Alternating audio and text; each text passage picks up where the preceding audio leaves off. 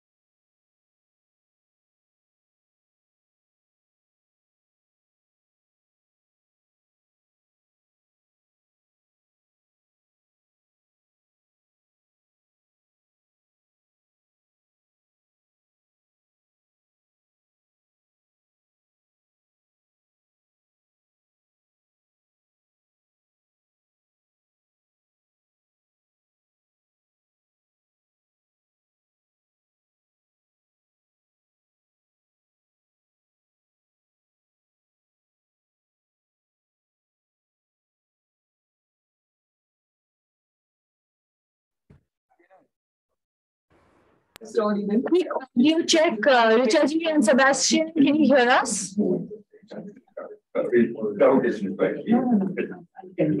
Hello. Hello. Yeah, okay, great. Can you hear us?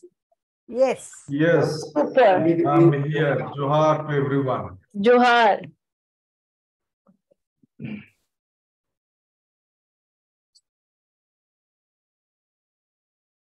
My video is not very clear. Your voice is also sounding very stretchy. So, Turn off this video. And your video is, I mean, we can see you, but perhaps, yeah, if you wanted to turn the video off and you're speaking, then we might be able to hear you more clearly. Yeah. He's tried that twice. He's tried that. Yes, I think we'll get started. Sure. Hello, everyone. Thank you so much for joining us today. And I know it's a nice sunny day, so there are better things to do than coming to a lecture, which is how it was in my student days. Anyway, so I'm Praveen Kolaguri. I'm one of the people behind ILS. And for people who don't know what ILS is, it stands for India Labour Solidarity, and we are an organization campaign that is looking to raise awareness of people's and worker struggles in India and make the labor movement here aware of it and bring solidarity. So yeah, we are really glad that this conversation that we wanted to start about understanding labor in India has led to this meeting. Mihika will touch more on that. So thank you so much for joining us, and please follow us on our socials and leave your email address with us. We'll be here after the meeting if you want to talk about anything else. So I'll hand over to Mihika. Thanks, Praveen. I'm Mihika. I'm a lecturer in international development at the University of Bath, but I'm also a member and supporter of the ILS, which Praveen just described. So I have the pleasure of introducing this series, and it's meant to be a series of talks that we have planned, that ILS has planned. And today is the first talk. And the purpose of this series is really to shed more light and have a guided discussion by involving those who work with workers, those who work on workers, and to really discuss issues that are quite significant to workers, the landscape of work today in India, but also workers' struggles. So what we are thinking about doing today is to really begin to map out what labor, what the life of labor, and what livelihoods look like. And then we will take this series forward and discuss quite thematically about women and work, landless laborers, and rural work, the gig economy and gig workers, but also try and make connections with the eventual purpose of trying to build solidarity across different worker groups in India. Then perhaps hopefully expanding to South Asia, but also thinking about workers who migrate from India to elsewhere, particularly UK to begin with. So the aim is really to try and understand what workers and worker struggles look like today, so we can think about building solidarities more transnationally. So with that, I'm going to start today's session, which is about mapping India's contemporary labor. And we have three excellent speakers with us. So first up, we have Professor Jens Lerche. Jens is Professor of Agrarian Labor Studies at SOAS. Jens is a preeminent scholar of labor in India, and he has researched extensively in northern India since the early 1990s. I certainly, as a student, read Jens's work. And his research has focused on agrarian change, caste and labor relations, including domestic labor migration. We'll start with Jens, and Jens is going to open up the discussion about this ever-expanding informality and the informal space that India's labor inhabits. Jens. Shall I sit here or over there? I think if you sit here, it might be clearer.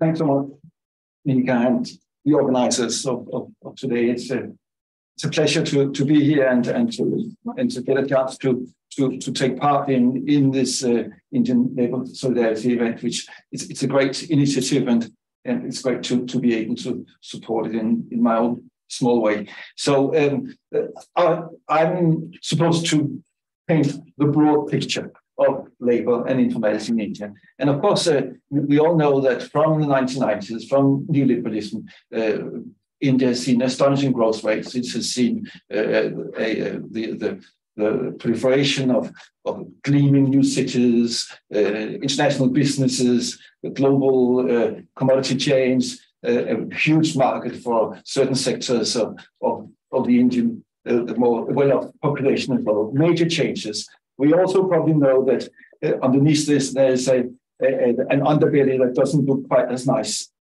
So it's standard knowledge that throughout the 2000s, the growth that India has experienced has been more or less jobless. It hasn't created work. And actually, since 2015, it has been jokingly said, maybe not so jokingly said, that it is job loss growth, that in spite of economic growth, the employment has fallen. And whatever employment that has been generated throughout this long period is practically all informalized work.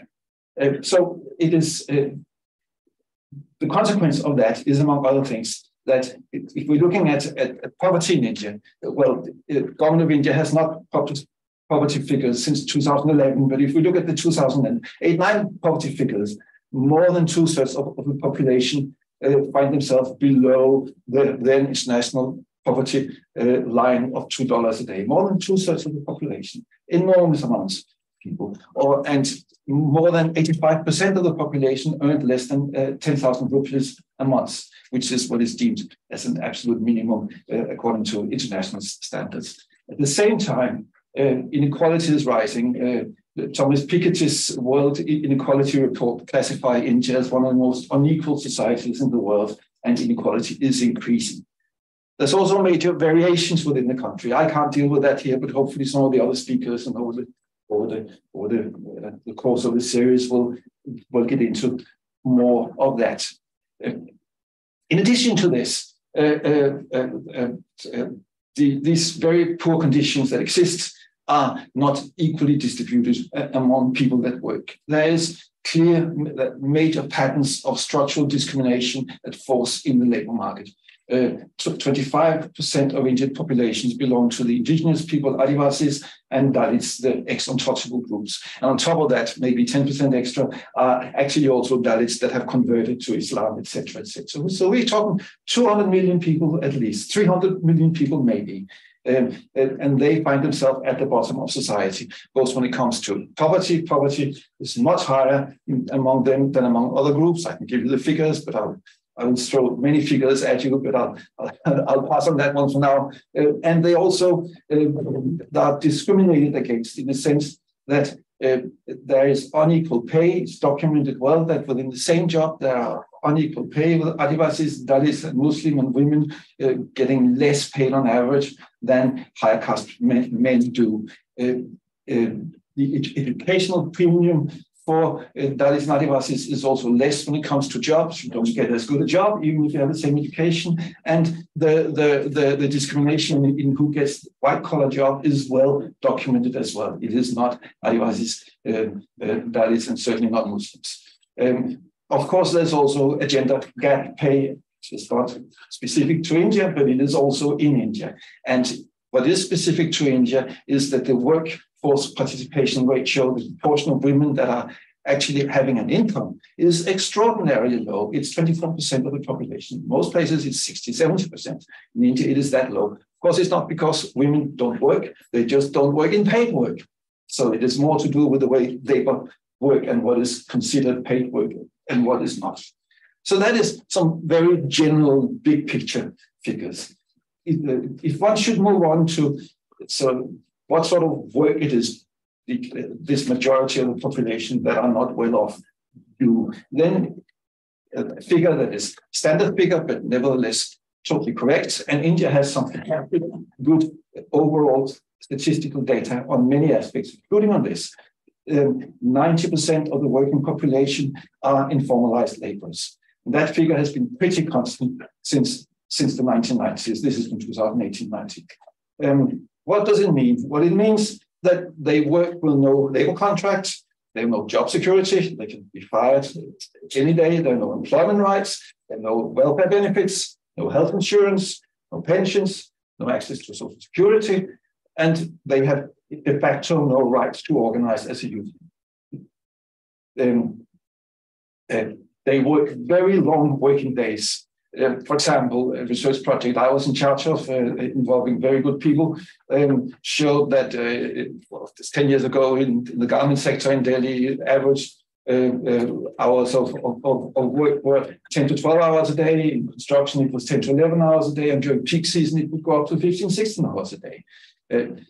They're paid much less than formal workers, and standard anywhere in between a quarter and 2/3 of what a formal worker with a formal contract is being paid. So that means that for a working month of 26 to 28 days, because you work at least 6 days a week, a wage between 6,000 and 9,000 is not uncommon. It can be less, it can be more, but that is a standard figure. And of course, this is within these quite appalling working conditions with safety non-existence, where the housing is well, for example, just to rent a room in a slum shows that you are better off of the informalized laborers. The others will sleep at the floor where they work, or they will sleep in labor camps. So that is the conditions we're talking about. Now, so far I've spoken as if these workers are workers that are employed. It is not so that all workers are employed and have an employer. Of course, everyone, there's a huge proportion that are also self-employed. Within agriculture, and 42% of the population work in agriculture, of course, you are self-employed unless you work for the farmer. Outside of agriculture, around 40% of the population are also self-employed. And they tend to be poorer than the rest. So they haven't even been in a position to find a job that can be paid. So they have to make up a job themselves, so to speak. So that is also important to be aware of when we talk about informalized labor, because they are, of course, also informalized. No guarantee anywhere for an income. So if we look at informal labor outside of agriculture, because it's taken for granted within agriculture, everyone is informalized. And of course, 80% of farmers own less than 2 hectares of land, 70% own less than 1 hectare of land. So to live off your agriculture is near impossible. So you have your agriculture and you work outside as well. And now, if we're looking at what goes on outside of agriculture, then nearly 2/3 of the working population outside of agriculture are informalized. So if we take, so everyone in agriculture and nearly 2/3 outside of agriculture are informalized. What does it mean? Well, there's the informal sector, and there's to be an informal laborer. There's the huge informal sector, which is defined really as those that employ less than 10 workers, those factories or units that employ less than 10 workers. There's more to it than that, but that is a crude dig. So that is one thing. That is what you maybe think of as informalized labor. But astonishingly, up towards 60% of all workers in the formal sector, in the big factories that produce the cars, the garments, the fridges, all the big things, they are also informalized. They have no contract, they have no conditions, they have no union, they are actually they're often not employed by the employer, but by a labor contractor that's throw them in whenever they're needed. And they have never worked for more than a year at a time, because if they do that, then they get certain rights, so they get kicked out within a year. They will also have different uniforms to the others, so that everyone can see that you're not a real worker here. They will have different canteens sometimes. Anyways, so clearly discriminated within the workplace. And that is the majority of workers, even in the cleaning factories.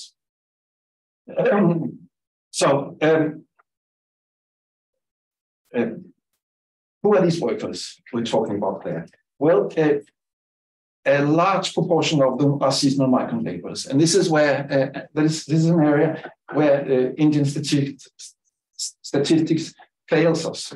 There has not been a attempt to probably figure out how many workers that are internal seasonal migrants, because they're the ones that are the worst off. But standard among academics is to say between 60 million and 100 million. So we actually don't know how many there are. So, but my guesstimate is it's closer to 100 million than to 60 million. And just so the workforce in India, people in work in India is around 450 million. It goes up and down a bit. So a huge proportion of the workforce are seasonal migrant laborers. Among them, so to be a seasonal migrant laborer, how can you be a seasonal migrant laborer? Well, you come from the countryside most often. You're born there, your family lives there, so you're being socialized there, you're being taken care of as a child. When you have finished a seasonal labor, you go back to the village, live there in your old age because you have no pension, etc., etc. So it means where maybe we think of as employment as something that should sustain your family. That is just not at all the case. It's the family that sustain that you can work as a seasonal laborer. So we, myself, Al-Bashar, and others that have worked on this, we call this super exploitation, because it is exploitation where the employers even have externalized the social cost of reproducing the labor.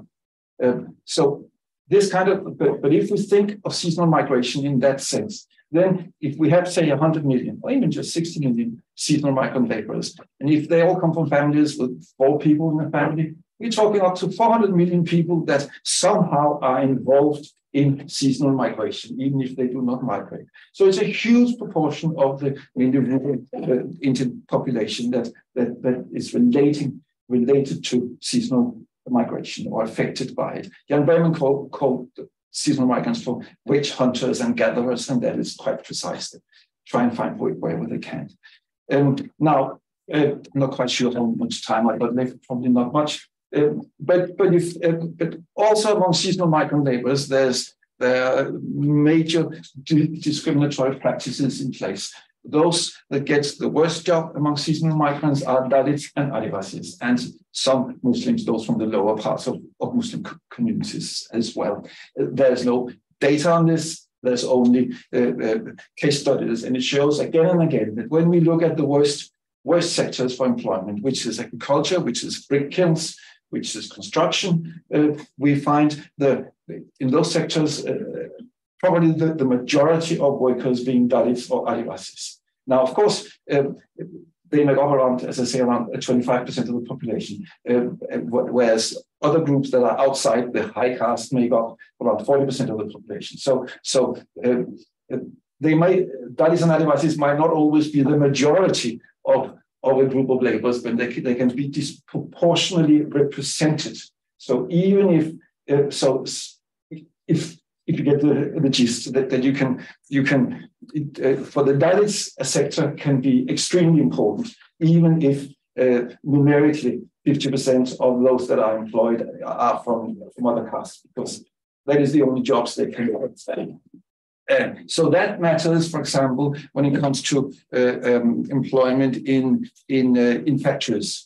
In factories, the majority are not Dalits and Adivasis, but mainly other backward castes, OBCs.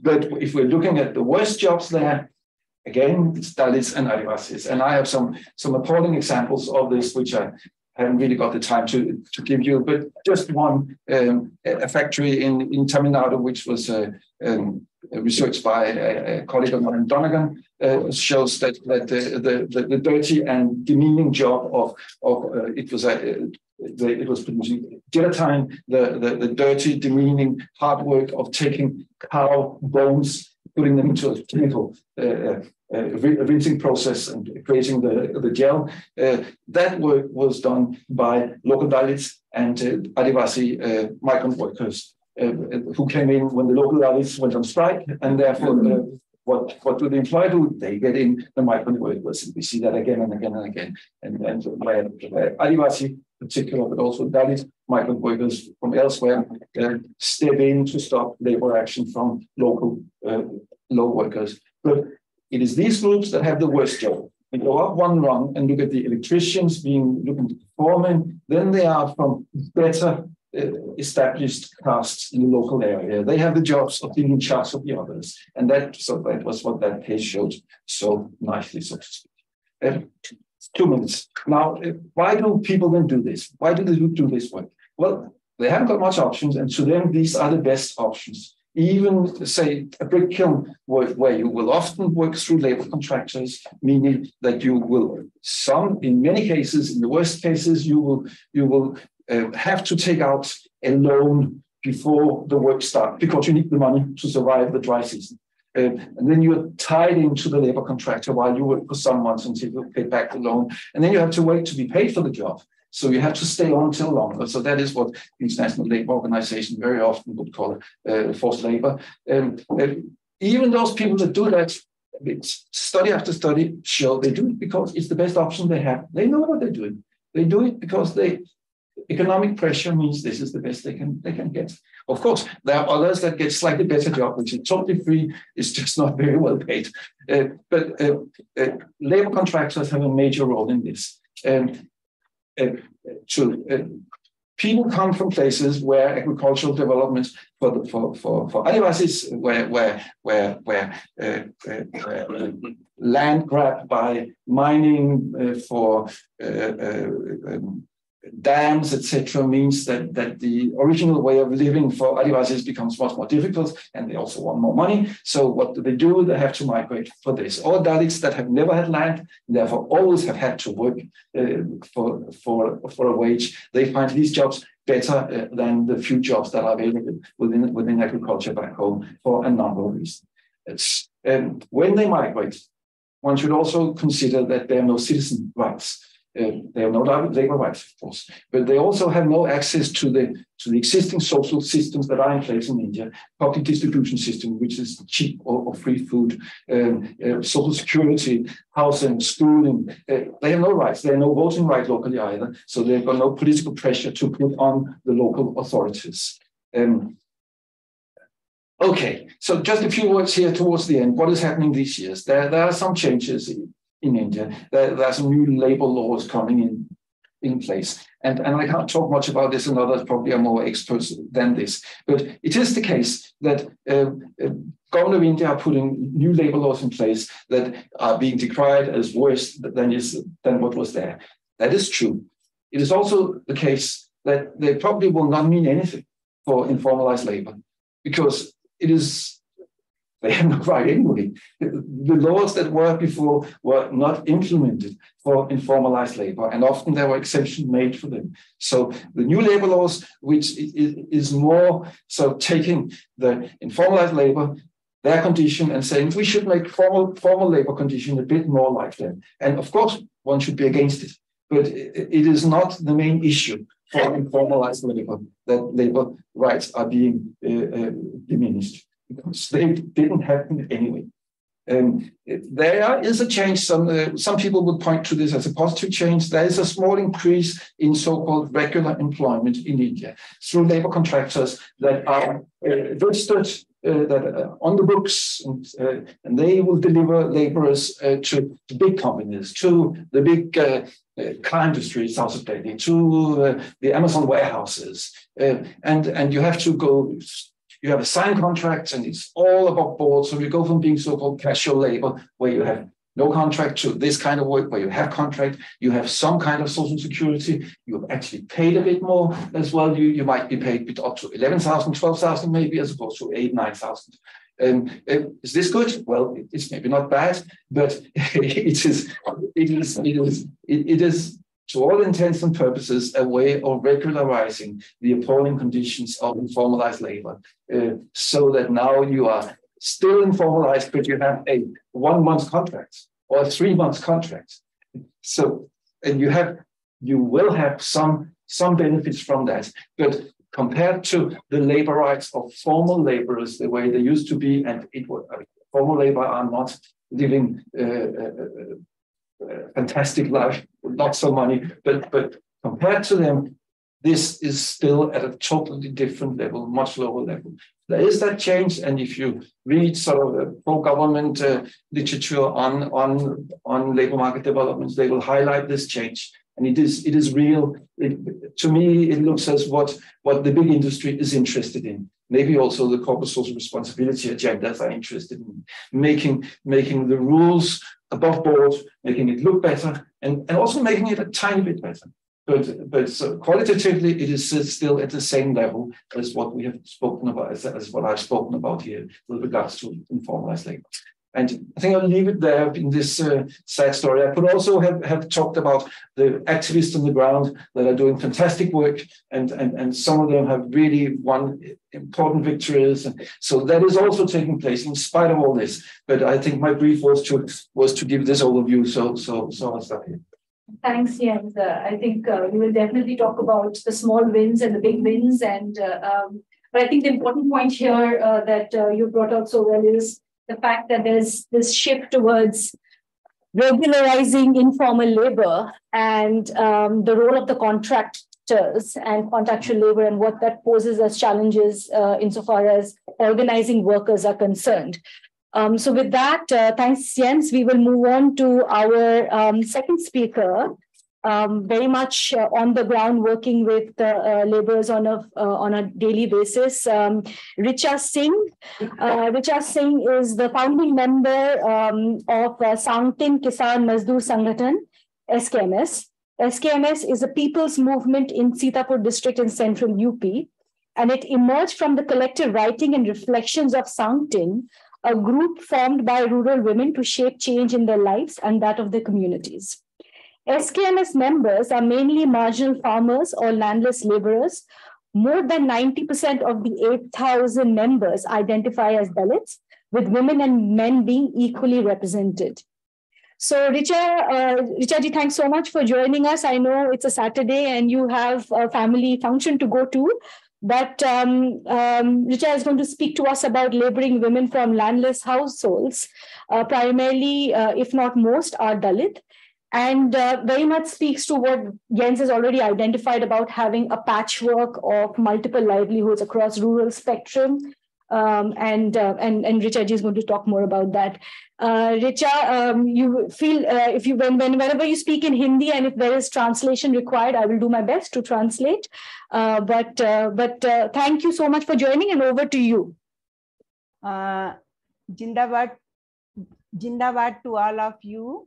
Mihika, I will speak in Hindi. I can't speak in English. और ये बात कहते हुए ये भी कहना चाहती हूँ कि बहुत सारे लोग हैं हमारे जैसे जिनके जीवन में जिनका जीवन ही अपने आप में ऐसे स्ट्रगल्स के साथ होता है कि कोई और लैंग्वेज सीख सके, ऐसा मौका ही उनके जीवन में नहीं आता है, और उनमें से ही मैं भी एक हूँ. आप हिंदी में बात कीजिए, हम लोग यहाँ पे एक बात चलाते रहेंगे. जी.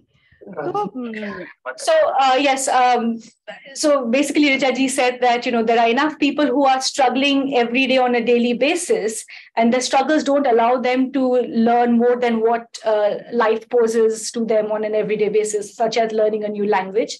And Richa ji is one of those members. So she will speak in Hindi and I will translate, and Lokita is going to help us translate.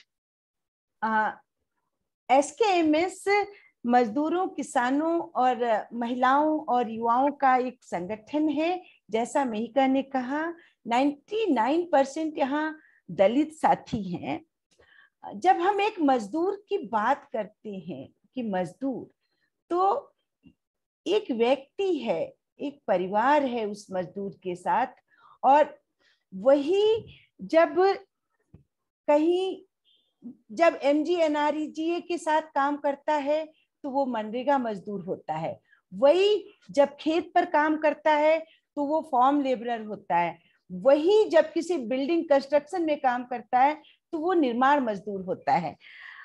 कुल मिलाकर एक व्यक्ति है, एक दलित गरीब व्यक्ति है, एक परिवार है जो अपने जीवन को चलाने के लिए बहुत अलग अलग तरह से स्ट्रगल करता है और अपने जीवन यापन के लिए रिसोर्सेज इकट्ठे करता है अलग अलग काम करते हुए. You will translate Mihika? बिल्कुल, मैं अभी ट्रांसलेट करती हूँ.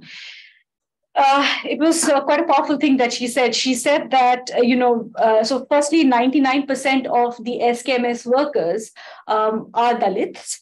And when we talk about workers, we are talking about individuals and families. And that same person, that same worker is a landless agricultural laborer while working on the field. But that same laborer is also the construction worker.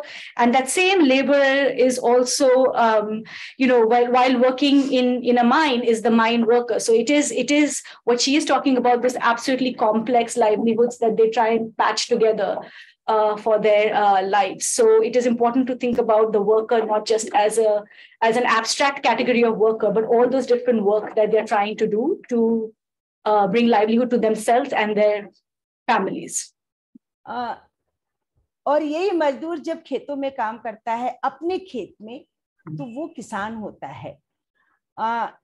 अगर हम सिर्फ SKMS या उत्तर प्रदेश के हिसाब से देखें तो maximum labourer ऐसे हैं जिनके पास 1 एकड़ से भी कम लैंड होता है और ये बहुत छोटा खेत है. कई बार तो इतने छोटे खेत होते हैं कि कुछ बड़े लोगों के घर भी उससे बड़े होते हैं. और इतने छोटे खेत में काम, मतलब इतने छोटे खेत से जो उपज होता है, जो प्रोडक्शन होता है, पर वो उनके लाइफ के लिए पूरा नहीं पड़ता है. मतलब पेट भरने का भी काम नहीं करता है, फिर वो करते ये है कि कॉन्ट्रैक्ट फार्मिंग पे जाते हैं। बहुत अलग अलग तरीके हैं कॉन्ट्रैक्ट फार्मिंग के। एक ऐसा तरीका है कि वो बटाई पे लेते हैं कि जो भी फसल होगी उसका 50% हम, मतलब जो मेन लैंड ओनर है उसको दे देंगे और 50% मजदूर के पास होगा।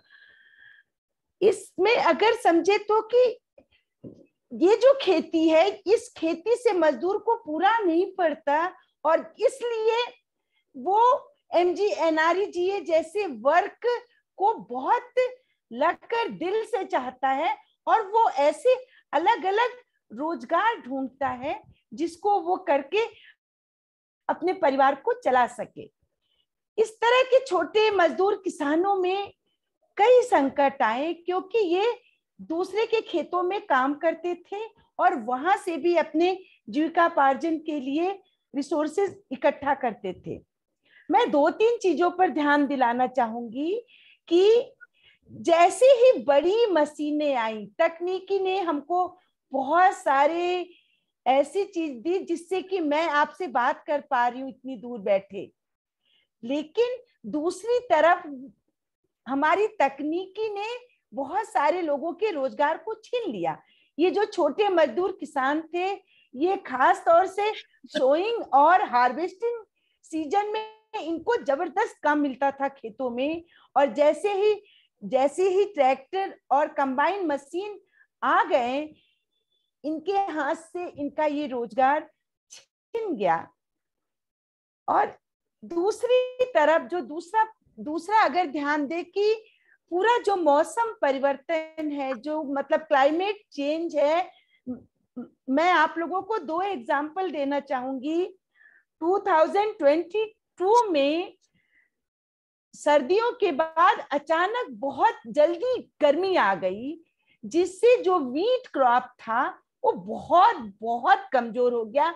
एक तरह से हम कह सकते हैं कि 50% ही प्रोडक्शन लोगों के हाथ में आया। 2023 में जब पूरी फसल खेत में थी और हार्वेस्टिंग सीजन सामने था, अचानक बहुत तेज बारिश हुई, ओले पड़े और लोगों की फसल बर्बाद हो गई। तो ये कह सकते हैं कि 1 एकड़ लैंड में अगर 15 क्विंटल वीट होता तो वो 8 to 10 क्विंटल में आ गया। तो एक तरह से जो लागत थी फार्मिंग की वही मुश्किल से निकल पाई, और चूंकि कॉन्ट्रैक्ट पर है तो इनको वो अपनी अनाज या जो भी कैश में भी कई बार कॉन्ट्रैक्ट होते, तो वो तो उनको लैंड ओनर को देना ही पड़ा। फसल का कोई इंश्योरेंस नहीं है, अगर कहीं है भी तो वो मिल पाना अपने आप में ऋचा जी, रुक सकते हैं जी, हम थोड़ा बिल्कुल। ऋचा जी, मैं थोड़ा ट्रांसलेट कर देती हूँ, नहीं तो मैं भूल जाऊंगी आपके सब पॉइंट्स। जी बिल्कुल।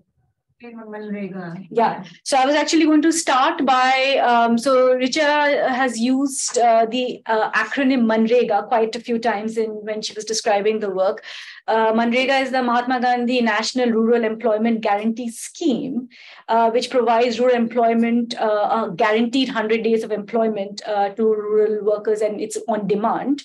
That scheme has been under threat for a while now, and has been whittled down because of the absence of funding that the central government is meant to provide to the state, and then there's enough variation to begin with in its implementation across India.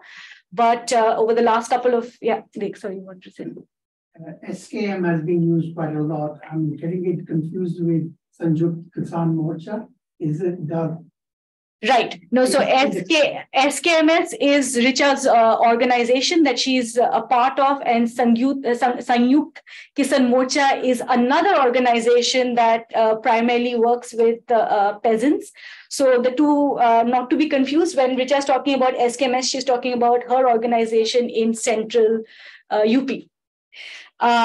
So a couple of things that So Richa started by also reminding us that, the same worker, when is working at the construction site or is asking for work on through this state scheme of guaranteed employment, is also the worker who is a peasant when working on their own plot of land.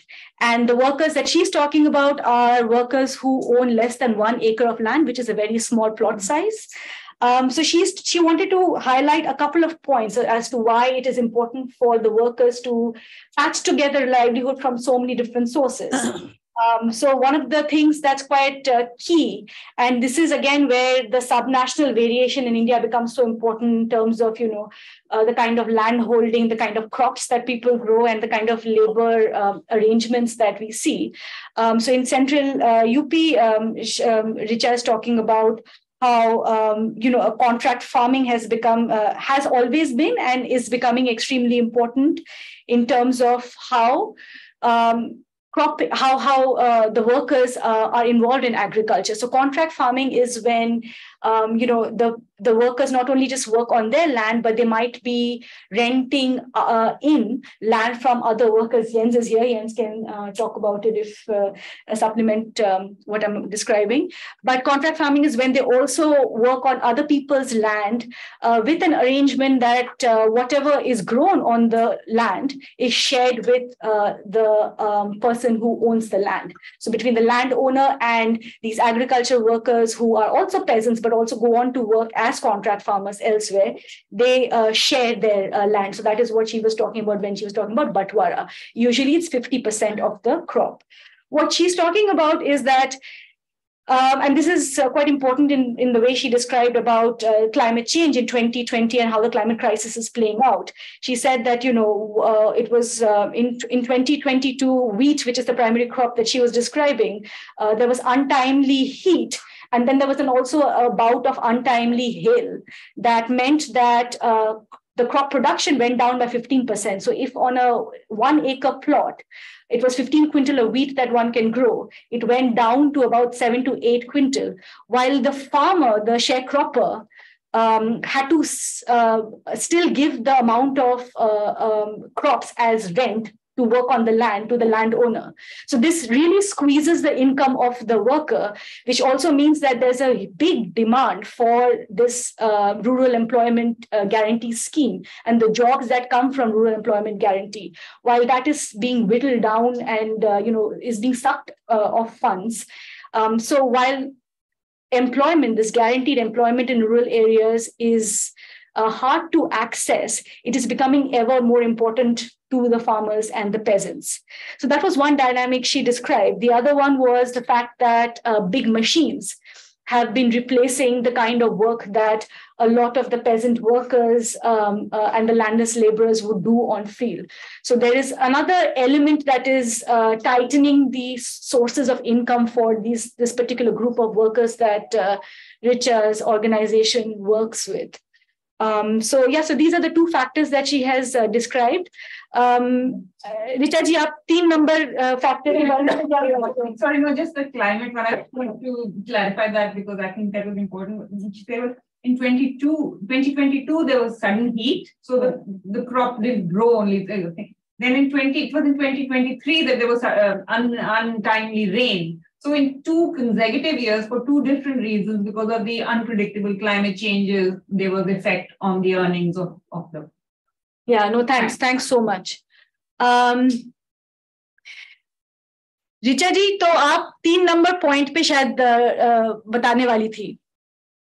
तो हम लोग ने दोनों मनरेगा की demand और आपने जो share cropping के बारे में बोला उस हम लोग ने वो डिस्कस कर लिया है.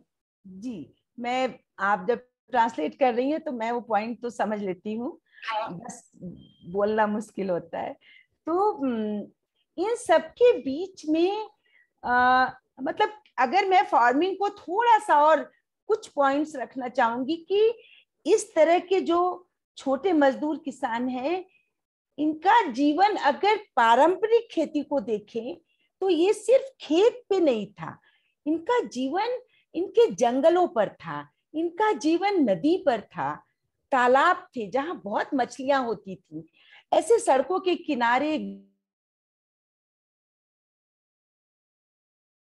रीचा जी, अचानक आपकी आवाज खत्म हुई, कुछ हुआ क्या आपकी तरफ से? अभी आ रही है? आ रही है। देखो भाई, ये डिजिटल इंडिया है, लेकिन नेटवर्क ऐसे ही चलता है। ठीक है, तो अभी ठीक है ना? अब आ रही है। हाँ, तो बस ये कि पूरी जो पारंपरिक खेती थी, खेती सिर्फ एक जमीन का एक छोटा सा टुकड़ा नहीं था जहां अनाज लगाते थे। खेती में जंगल भी थे, खेती में बाग भी थे, हमारी नदियां, हमारे तालाब भी थे। ऐसे ऐसे सारे जो एक पूरा सिस्टम था, एक बहुत अच्छी प्रणाली थी फार्मिंग को लेकर। कई कई प्रॉब्लम्स भी थे, लेकिन जो खूबसूरत चीजें थी वो भी धीरे धीरे एक तरह से पूरी तरह से खत्म हो गए। तो जो ये बटोर कर खाना खाते थे, जंगल से जो फल लाते थे, दूध का कोई सेल नहीं था, तो ऐसी जो चीजें इनके पास पहुंचती थी वो इनको इनके भूख से बचा ले जाती थी, और साथ में न्यूट्रिशन भी मिल जाता था। आज स्थिति बिल्कुल बदल गई है, सब कुछ कैश क्रॉप पर चला गया है।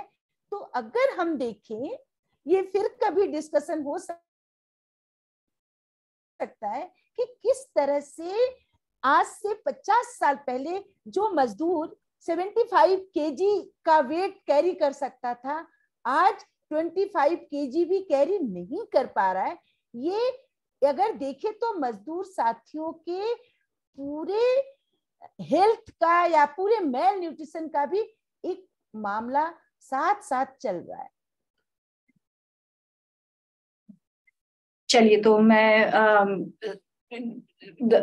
basically Richa is talking about how when she's talking about farming, she's talking about how it was not just the family land that was a source of nutrition, a source of resource, but also the fact that, about even a decade, or well, 3 decades ago, there was the possibility of accessing resources from common property resources, from forests, from water, from rivers. So there was sort of a larger pool of resources that people could access food and nutrition from. And so it was not just linked to agriculture from titled agricultural land. And did I miss anything? No, I think that's the main fish, point is. But you could get fish from the rivers also. Yeah, you could get fish from the river. So the 75 kilograms. And the fact that a lot of almost about 75 kilograms. What was it? She was saying that that would weight a person could carry because of all that nutrition. Yeah. Right. in the past. So, basically, Richa's point is about the declining nutrition because of how access is mostly marketized increasingly. So, I'll leave it at that. Yeah. Also cash crops, because agriculture has been turned into cash crops. That's then you extended the big farmers' fields, so the forests, the lakes, environmental change, all those resources are gone. इन सबके बीच में MGNREG ये एक सहारे के रूप में लोगों के सामने आया, एक उम्मीद के साथ आया कि हमें अपनी रोजमर्रा की जरूरतों के लिए अब कहीं शहरों की तरफ पलायन नहीं करना पड़ेगा, बल्कि हमें हमारे गांव में रोजगार मिल पाएगा। ये रोजगार मिल पाना कितना मुश्किल हो रहा है, इसको अभी थोड़ी देर पहले कह रहे थे कि इस साल MGNREGA में 32% बजट की कटौती की गई है। ऐसे हालात में MGNREGA से काम मिलना अपने आप में बहुत मुश्किल हो गया है। MGNREGA से हम सब अपने इलाकों में देख पाते हैं कि हमें पिछले 8-10 सालों से, पिछले 15 सालों से अपने इलाके में ही हंगर डेथ हमें होते हुए नहीं दिखे हैं, क्योंकि MGNREGA वो सहारा दे देता है हर किसी मजदूर को जो भी काम करना चाहते हैं। MGNREGA में जो एक बहुत अच्छी और खूबसूरत बात हो पाई कि सीतापुर में 2006 के पहले जब MGNREGA नहीं था तो जो विमेन लेबरर थी उनके वेजेस और मेल लेबर के वेजेस में अंतर था, डिफरेंस था, महिलाओं को कम मजदूरी मिलती थी।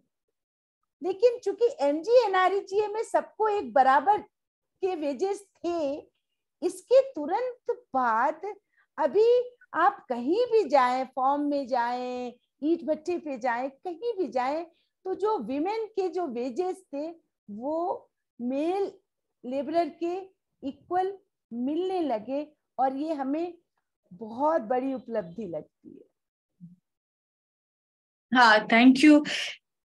She said something quite beautiful, which I will translate in exactly in her words. She said that there was something quite beautiful about the NREGA scheme, which is that it, in the last 8 to 10 years, there has not been hunger deaths, which had been, I suppose, common to the Sitapur district before that. And primarily because NREGA has been a lifeline for those who have to patch together these livelihoods. And the second thing that she mentioned about NREGA is that she said that, before NREGA came in, there was, even through NREGA, there was, at the time of NREGA, when NREGA first came in, there was difference between what men and women earned through manual work. But the good implementation of, and where in districts, and this is certainly true for outside of UP as well, where NREGA had pushed a kind of equity between men and women's, or parity between men and women's wages. And she was and she said that, even if they went and worked outside of NREGA in a kiln or in any sort of construction work, they could demand a kind of more of a parity between men and women and then the wages that they earned, primarily because NREGA pushed for that. Yeah, but NREGA, now the budget has been cut by 32%. Yeah. So that is a huge issue for the laborers, who would much rather get MNREGA work, because you can stay in your own place and do this work rather than having to then go to the urban areas in search of work and become those migrant laborers. Yeah. और मैं जिस technique की बात starting में कही थी, वही technique की बात फिर से MGNREGA के साथ होता है। ट्रांसपेरेंसी के नाम पे, विदाउट करप्शन के लिए कि करप्शन ना हो, इसके नाम पर इतना ज्यादा तकनीकीकरण हो चुका, इतना ज्यादा टेक्निक ला दी गई है MGNREGA में कि वो मजदूर साथियों के हाथ से बाहर होता चला जा रहा है। जैसे मैं एक दो एग्जांपल दूंगी कि एक आया national mobile monitoring system NMMS। It means कि अटेंडेंस NMMS ऐप के थ्रू लगेगा। मजदूर साथी इस डिजिटल इंडिया में आज भी बहुत सारे लोग हैं जिनके पास मोबाइल नहीं है। मोबाइल नंबर को भी कंपल्सरी करने की तरफ है हमारी सरकार। तो ये NMMS में अटेंडेंस लगाना, कहीं सर्वर नहीं है, कहीं नेटवर्क इशू है, इस तरह के इतनी मुश्किल है कि मजदूर काम कर लेते हैं लेकिन उनका अटेंडेंस नहीं लग पाता। ये एक। दूसरा ABPS, आधार बेस्ड पेमेंट सिस्टम, जिसको कंपल्सरी कर दिया गया है और हमारे एक लगातार स्ट्रगल के बाद, देश भर के ऐसे तमाम लोगों के स्ट्रगल के बाद 30 जून तक थोड़ी रियायत की गई है। आधार का पूरा लिंक का काम जो बैंक के माध्यम होता है से होता है, उनकी कैपेसिटी इतनी कम है कि वो लिंक ही नहीं कर पा रहे, और जिनका आधार लिंक नहीं हो रहा है उनको MGNREGA में उनके नाम का मस्टर रोल, जो पूरा अटेंडेंस सीट है, वो नहीं निकल पा रहा है। तो एक तरह से हम जो पूरी तकनीकी है, मजदूर साथी, हमारे गांव की एक महिला मजदूर कहती है कि हमें समझ में नहीं आता ये सब पढ़े लिखे इंजीनियर क्यों हमारे ही मजदूरी के पीछे पड़ गए हैं सरकार के साथ साथ। तो ये एक इतनी मुश्किल की चीज होती जा रही है कि MGNREGA जो लाइफ लाइन बनकर आई, आज की डेट में हमें ऐसा लग रहा है कि बस वो अपनी अंतिम सांसें गिनने की तरफ है. Go ahead, Lutika. Do you want to? You do. So she's talking about how this scheme Narega is, all the kind of problems that it has been facing. So one is, of course, the fund shortage that, the 32% of the funding cut that the scheme itself has seen. But then she was talking about how, well, two things. One is that there has been a push towards, in the name of transparency, is what Richa was saying, that there's been it's become increasingly bureaucratized, and there's an increase in paperwork that makes it quite difficult for it to be smoothly operated in the district. And the second point is the whole push towards digitalization. So she mentioned a couple of particular formats that the NREGA has taken, one of which is the Aadhaar-based payment system, where there is Aadhaar card is it's a unique identification biometric card that every citizen of India has to have, every resident of India has to have. And so she was talking about how the move towards trying to link payment of these rural wages with the identification of these cards has led to massive failures of payments reaching on time when the jobs actually do surface. And the second digital intervention that she spoke about was national mobile the national monitoring system. Yeah, I can talk about that. Yeah. So what they've said is that you have to have an app on your phone which will record your attendance. So that firstly, lots of these labels do not even have mobile phones. They have dinner labels in particular, because there's maybe one phone per family, and that will usually be with the man. So, but if they do also have a phone, then they are, in fact, I think, they're supposed to upload a photo or something also as part of that attendance thing. But then sometimes the server is not working. You're in this very rural area where there's no network. So while they've done the work, their attendance is not recorded. And because of that, then it's like they're not paid. So shall I talk about what that one woman laborer was saying?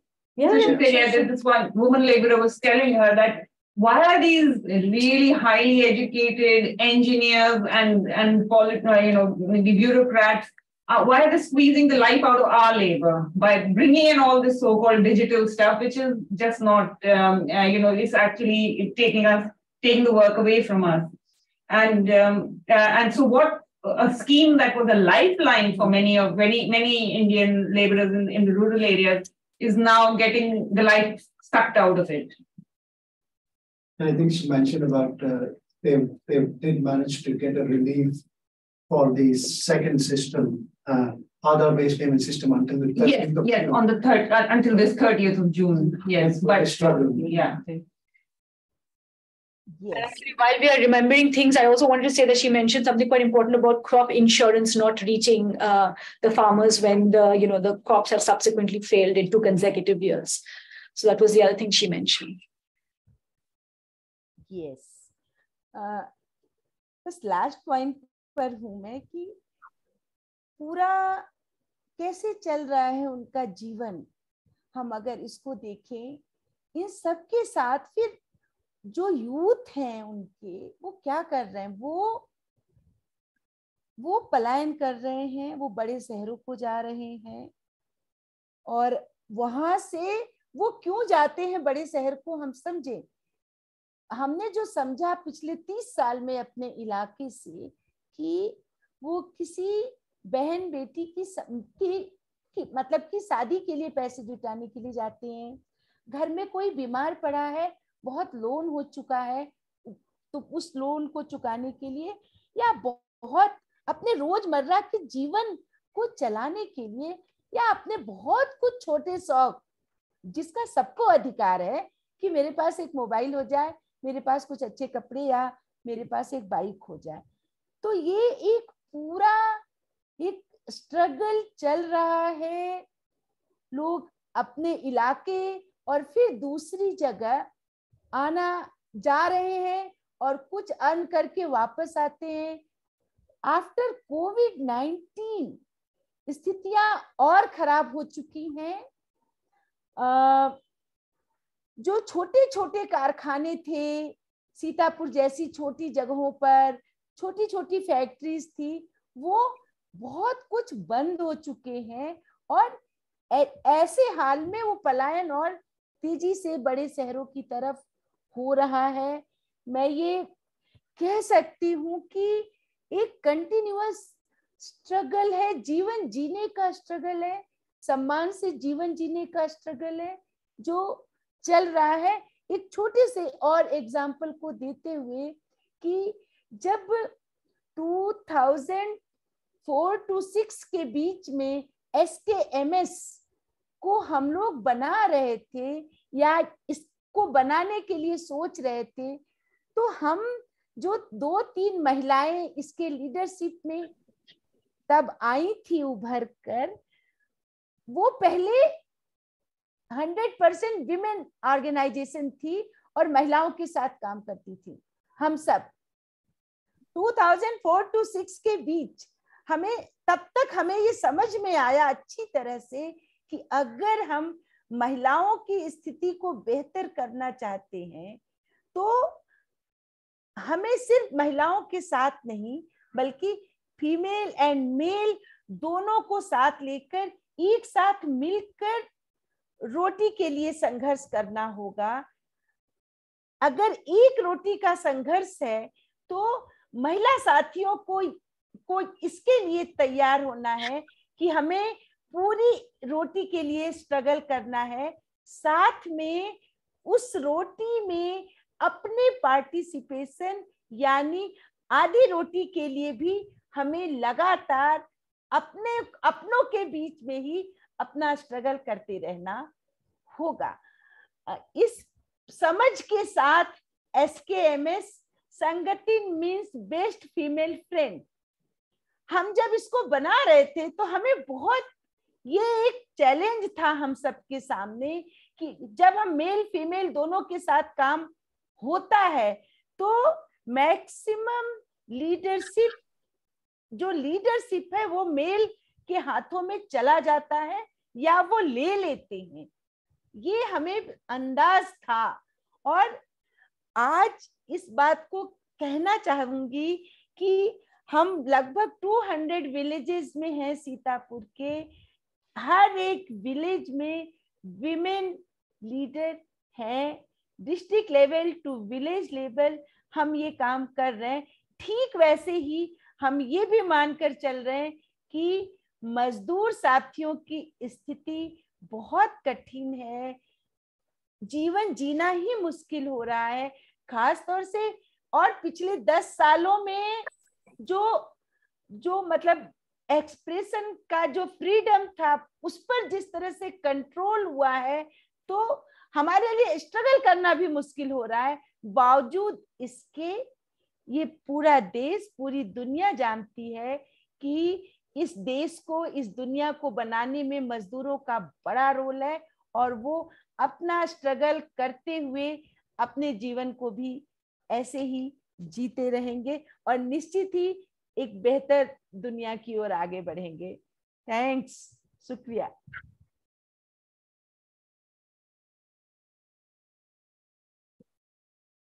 Richa जी, आप video on कर सकती हैं अब, अगर अगर सुविधा हो तो। हाँ, थैंक यू। तो मैं लास्ट लोतिका और हम मिलके ट्रांसलेट करेंगे आपकी लास्ट पॉइंट को। अब basically, she was talking about her last point, started with the question as to why do workers and landless laborers that she works with, why do the individuals travel to cities, and what it is that constantly fuels this this migration, the circular movement between the villages and the cities. And she was talking about how it is part of their everyday struggle for livelihoods, but it is also part of having the desire to meet certain aspiration, and that aspiration is as something as little as wanting to own a mobile, which is frankly their right to be able to do that today in India in 2023. She was talking about how basically she has seen this struggle become more intense since the 1990s. There used to be small factories, perhaps small enterprises in Sitapur districts that she has seen shut down over the last few decades. And part of this sort of the change in the local economy that has made the struggles to keep these livelihoods together even more intense, made them start SKMS. And when they started SKMS, even in the early 2000s, they were a group organization of women. It was a women-only organization. There were 100% women members. But by 2004, 2006, what they realized is that if they wanted the women to struggle and demand better livelihoods, part of that struggle had to be involving men in the group as well. And it was men and women together who would struggle for their roti bread, as she said.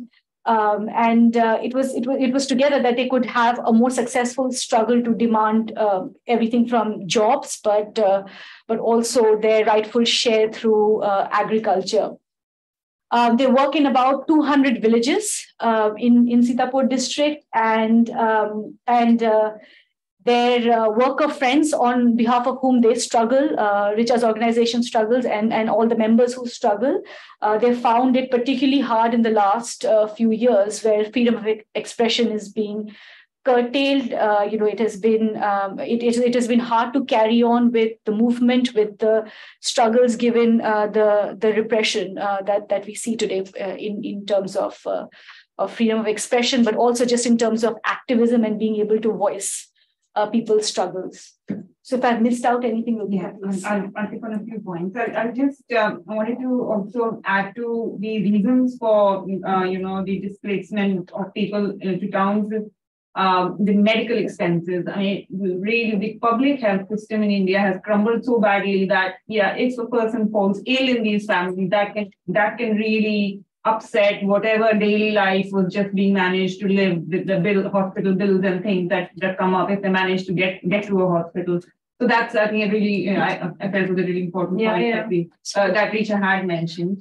The other is there was a lot of small businesses and all yet in Sitapur, and as you said, they were closing over the years, but COVID-19 really, as Richa mentioned, also when there was a sudden closure, that really hit all these enterprises, and because of that, local employment is again gone down, and that has not really come up again after COVID-19. And then, when they started bringing men into the Sangam, they mentioned that they noticed that there is a tendency for men to take over the leadership, and they were very conscious that shouldn't happen. And in all the 200 villages, it's all women leaders that they have.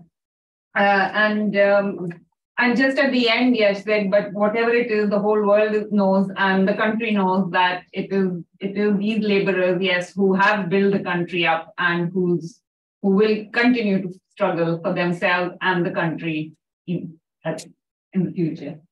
Thank you so much. Thank you, Richa ji.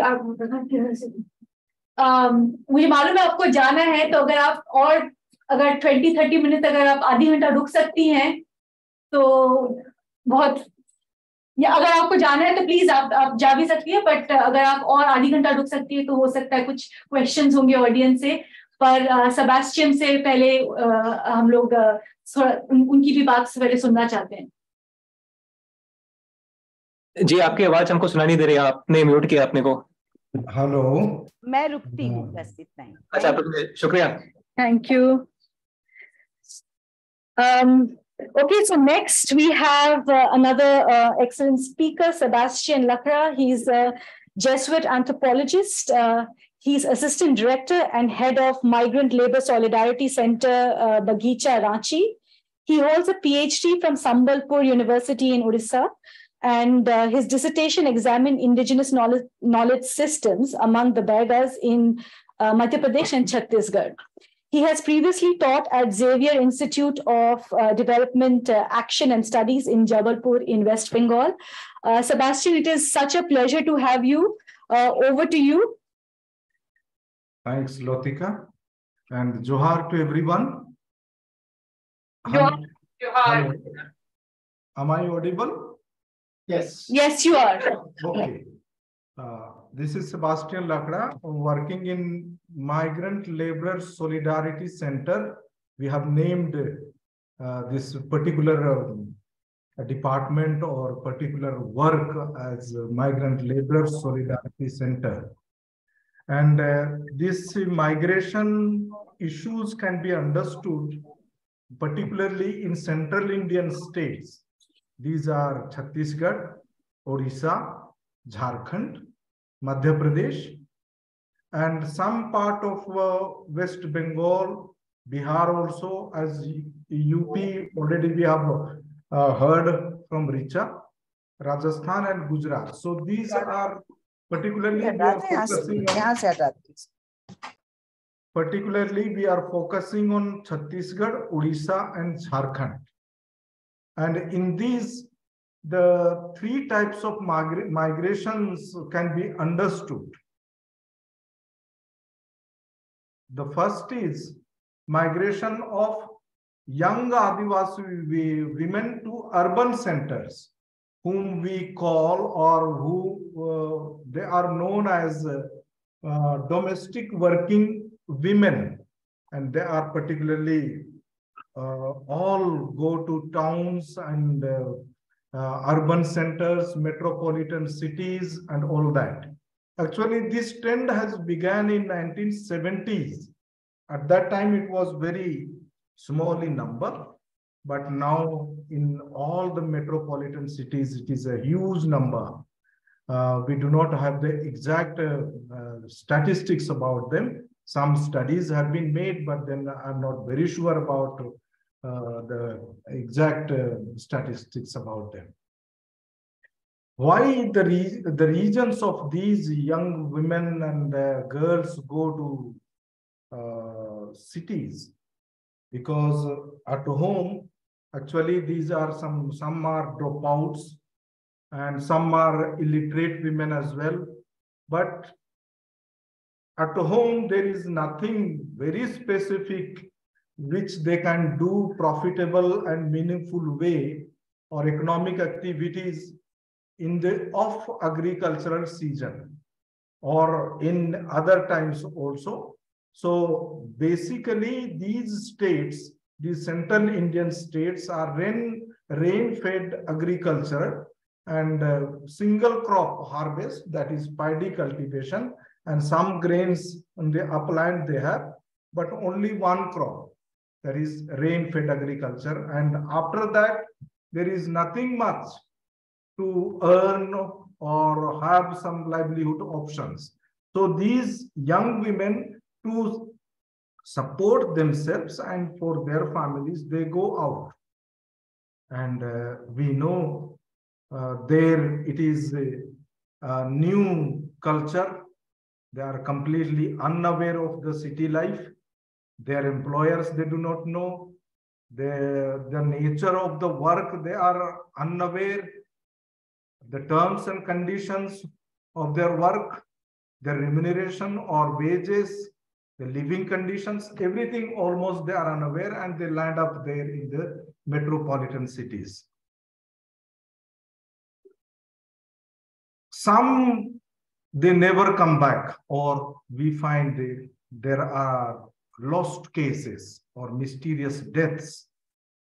And some also we find that it is trafficked or sold to brothels, some forcibly married to elderly men in the workplace or in that situation.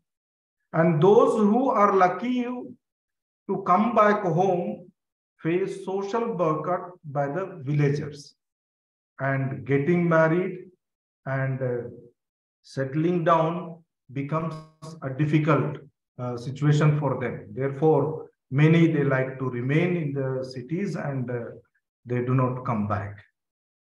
The second is migration of entire families, and these are again it is on the off agricultural season.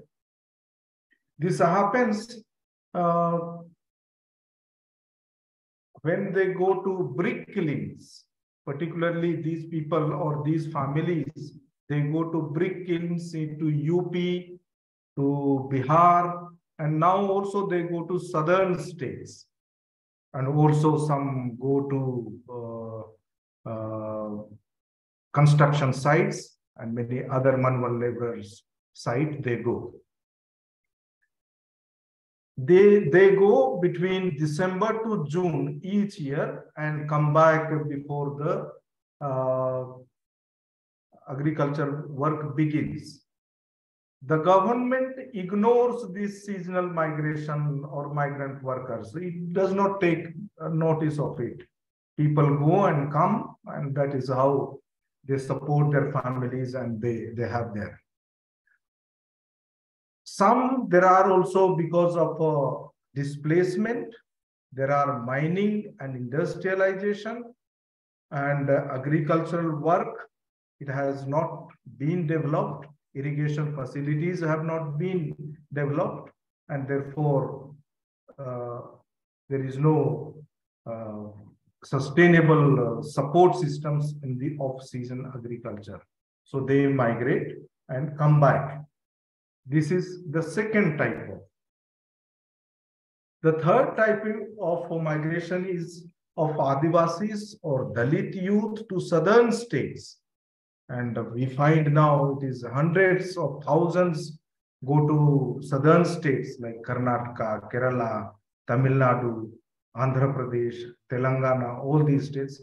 Now also to the western states, Maharashtra, Gujarat, and other places as well. These workers are taken by contractors or middlemen. And before COVID-19 lockdown, Kerala had already, as we heard from the previous speaker, there are huge numbers. At that time, it was some estimation, 35 lakhs or 3.5 million workers in Kerala. And in Tamil Nadu, it was 1 million workers at that time. But while during the COVID-19 lockdown, it was estimated by our respective states, and almost more than 7 lakh migrant workers from Jharkhand.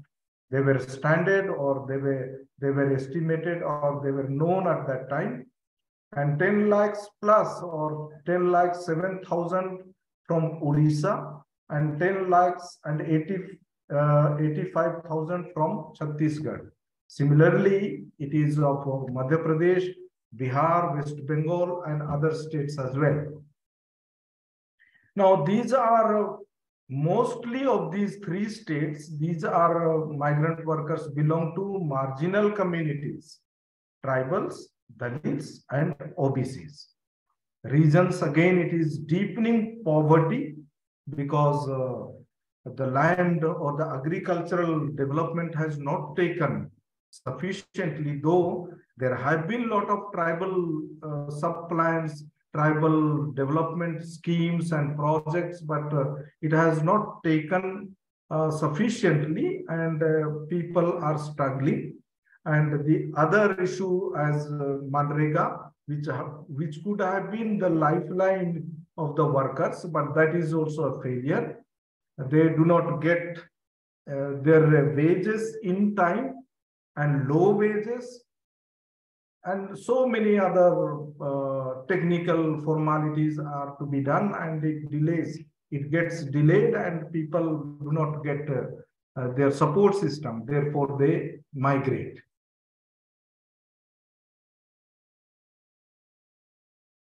Now, this Migrant Laborer Solidarity Center, how these migrant workers or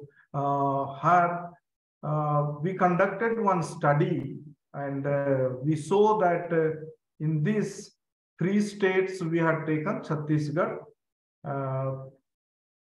From Chhattisgarh, 7 districts, Jharkhand 10 districts, and Odisha 6 districts, and altogether it was 23 districts, 48 blocks. That is, we have one unit. After a district has several blocks. Panchayats, under the blocks there are panchayats, and we have 102 panchayats we covered, and villages about 157 villages. And the returning migrant workers we interviewed, it was 1,534. So what it speaks, the gender distribution of the migrant workers in this particular, those people, those who migrate, the youth particularly, and seasonal migrations, and in these interstate migrant workers. So the gender distribution is about 87% is of male, and only about 12% is of female. So majority are the male migrant workers. Social categories, when we see, then it is about ST is 71%, and SC is about 16%, and OBC is 12%, and general category, it is about 1%. So huge it is, as I had been saying, that these central Indian states, particularly Chhattisgarh, Odisha, Jharkhand, also Madhya Pradesh, and these states are heavily populated by STs, and the migrant workers as well form a very high percentage of this category. The age distribution, when we see, what is the age distribution? About 21 to 30 years, or 20 years or below, it is about 17% migrant workers. Actually, they should be in the schools, or they should have been the dropouts and gone for migration, or actually they should be in the schools, and that is why it is we say that this group should not be a migrant worker. Between years 21 to 30, it is about 40 years, 48%. 31 to 40 years, it is about 22%. 41 to 50 years, it is about 9%, and so on. So when we see, it is between age group 21 to 40 years, it is again added, it makes about 70% is a young and healthy workforce that goes out of our states or of our places as migrant workers.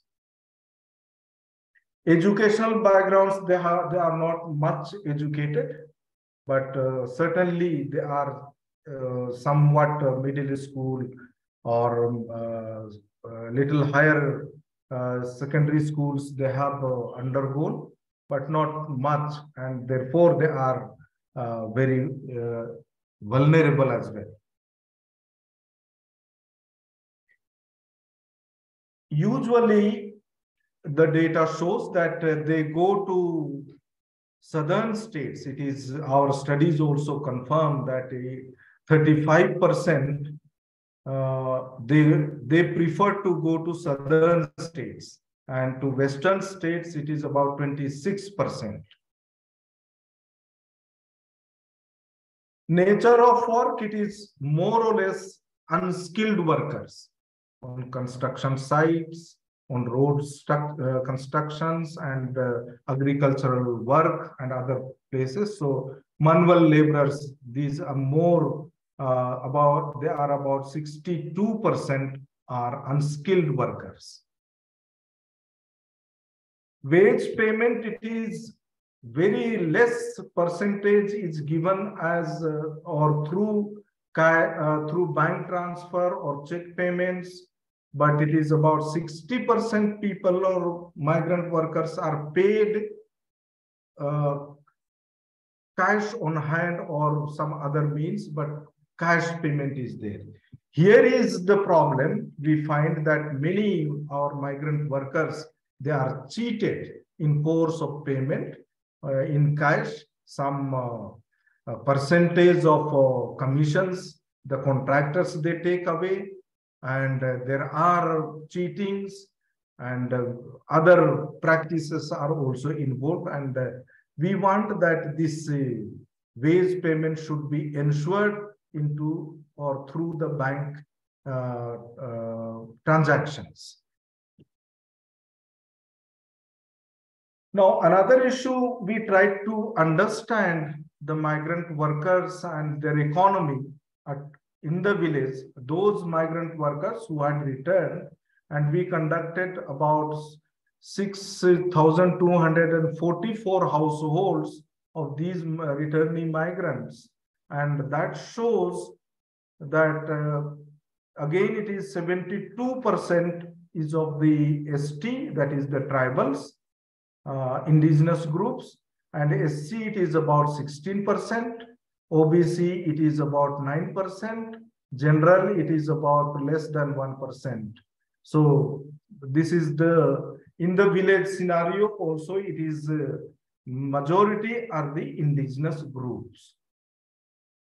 Land holding pattern, as many in UP we found it is landless persons, but it is here in these central Indian states we find there are landholders. At least some land they are holding, and our study shows that it is about 88% are land holding households. Now, how much they hold the land, that is in the we have also studied that, and it is about 65% are the marginal farmers, that is less than 5 acres of land, and even less than 1 acre, it is about 43% people are having less than 43%, or almost it is about 44%, and marginal farmers are 65%. Small farmers are only 11%, and semi-middle farmers are about 4%, and middle farmers are 2%, and big farmers are less than 1%. So again, the issue is here the migrant workers, those fall under the category of marginal farmers or small farmers. Their agricultural pattern is of rain-fed agriculture. It is about all 85% respondents have said that it is rain-fed agriculture. There is no irrigation facility, or irrigation facility in these areas is about 1%. The food sufficiency, period of food sufficiency of the households, and less than 6 for food sufficiency, less than 6 months or approximate to 6 months, it is about 33%, and less than 12 months, it is about 21%, and more than 1 year, it is about 7.7% people are having food sufficiency. So again, it is food insufficiency is faced by the majority of the migrant workers. Now, these people go to different locations, to southern states and other places, and they are vulnerable because they do not know the language. It is a language barrier there, and therefore they have to manage, depend on the others. And they are simple people, they are cheap laborers, and they have to abide whatever is they find job outside there. They face exclusion because of the labor rights, labor unions, political rights, even shelters, and the other benefits. All these, they are excluded and they do not get the benefits of the workers' rights. There are also fears. Last time you must have heard about, there were rumors or there were situations that in southern India, the migrant workers were threatened to their life. And it is a situation of xenophobia. And people were afraid, and there were chaotic situations, and people, the migrant workers of UP, Bihar, and of the northern states, they tried to come back because of the rumors, fear, and all that.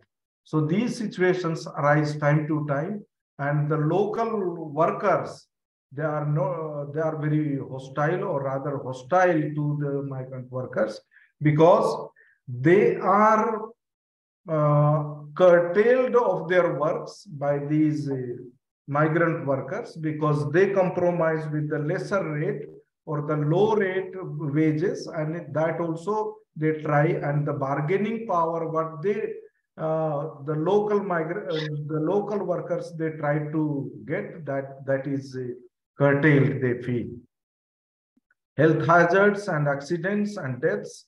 There are many cases these days we are receiving every day, almost some cases. We have WhatsApp groups and we are trying to work all over India, and every day we get some cases of accidents, of deaths, and other situations. There are many situations, any number of situations we have. Sebastian, I'm really sorry to cut you short, but if you could wrap up in next 2 minutes, then we'll take question and answer, and we'll carry on the very important discussion that we, you've started. Okay. Thank you. We have established, for seeing these all situations, we have established a main helpline, and this is working. We call it Migrant Assistance and Information Network, and it is working into 14 states in southern and also in the central states. We are trying to address all the situations which are in our informations, whatever reaches, and we are trying to reach out and helping them out. At the last, maybe I'd like to summarize that we have 3 approaches. One is accompanying the migrant workers in distress situations through these helpline models, and we try to reach out whoever calls us or whoever is in difficulty, and approach with this number or any WhatsApp group number. We try to reach them out and help them out. And it is strange, it is very amazing that within 24 hours, less than 24 hours, we are able to solve the situations, many of the cases. Second, we want to make it as a safe migration, that is registration of the migrant workers, skill development of the migrant workers, and in that line we try to go forward. And third, unless, as I said, all these migrant workers have land in some proportion or something they have, and therefore something could be done on a sustainable development or sustainable source of livelihood. Options could be developed, and to somewhat there could be a mitigation of migration, of distress migration. This is the approach we have taken up, and we try to do as far as possible that this helpline is helping in to accompany and addressing the distress situations and the other issues. We are still going on, and we are working on it slowly. So thank you for listening me patiently.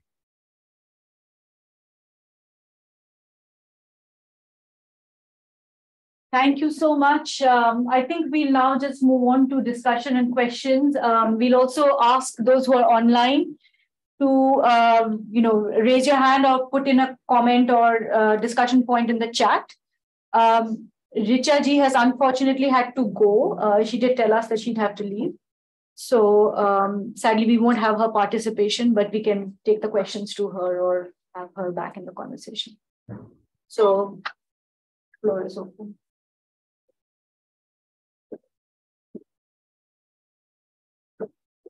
Also, if you could introduce yourself, please. That would be great. Thanks. My name is Martin Thomas from Workers' Solicitor.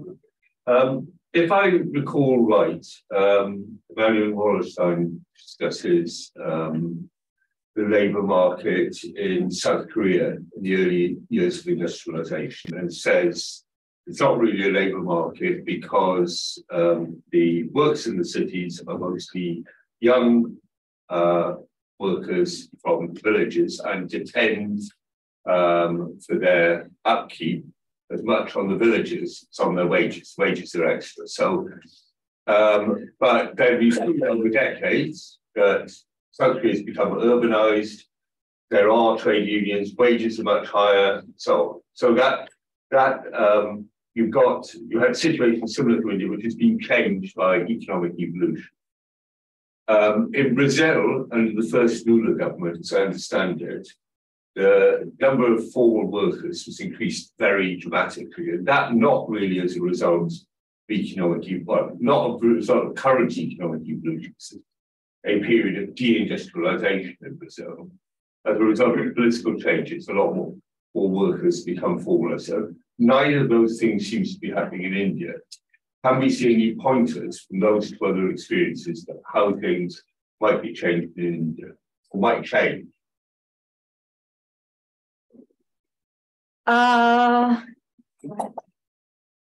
Yes, if you want me to respond to that, really, I'll happily do so. Thanks. Now, I mean, it's a very good question because, of course, classically, certainly I had that model in my head that the South would follow the West. Sooner or later, industrialization would take place, and it might be hard and terrible for the people that had to go through it, but one day they would reach a social democratic solution. Now, I think there's absolutely no reason to believe that that is what is taking place in countries like India. There is no evidence that the increased productivity, that the increased output leads to a change in employment of the kind that we have seen in the global north. I think that belonged to a different era, sadly, or to a country like China that is the factory of the world. There might be the odd country that can become the factory of the world, but the whole world cannot become the factory of the world. India tries, but it does so without actually increasing employment. And because of that, partly because of that, and partly because of its extremely repressive regime, it also maintains labor conditions that are frankly appalling. So, to me, that model, that thinking, that the global South will become like us, industrialization will happen sooner or later, will lead to better conditions. There's no evidence that that is happening. Say, manufacturing in India has since the 1980s employed between 10 and 12%. The area where there has been growth outside of, there has been a fall in the employment within agriculture, but the area where the growth in employment has been in service and construction, not in the so-called productive sectors. So you can have economic growth, you can have enormous profits without that actually leading to any employment change for the population.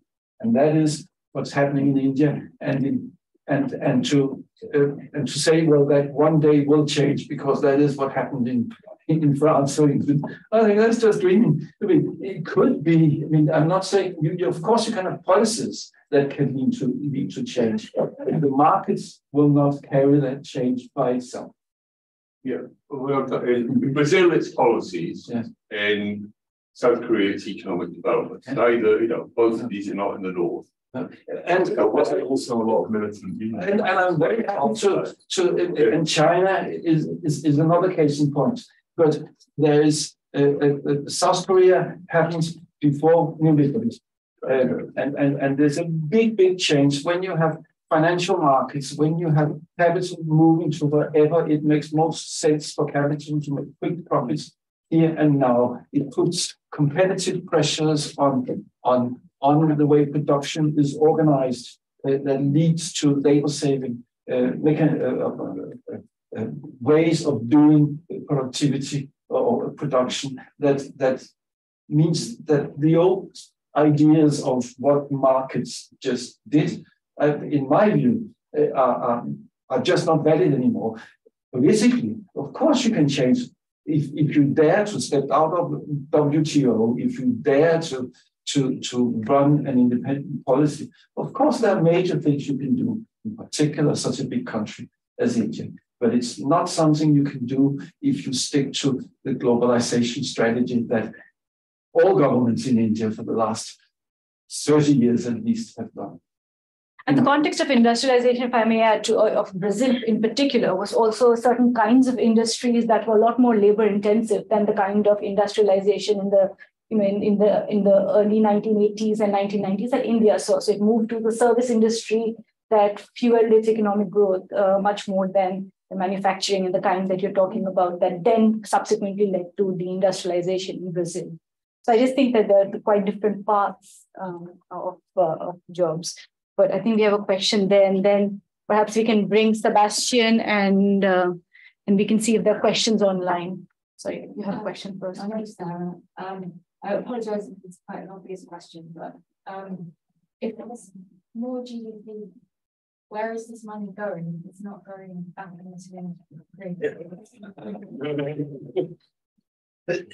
That was if the online people heard you. Can people online hear the questions and the discussions?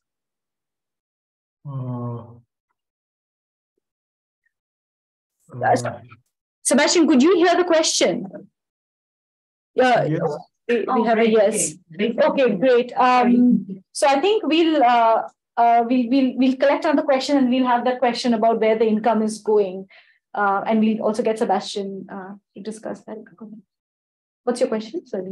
My name is Bhupen. I'm a master's student here at SOAS. I have two questions. So first question is that while the economic and climate changes are forcing the laboring masses in India, mostly Dalits and tribal, to migrate to the cities, becoming as footloose and like precarious labor, I was just wondering like how the rural elites at the same time are able to maintain their privileges and reproduce the caste class of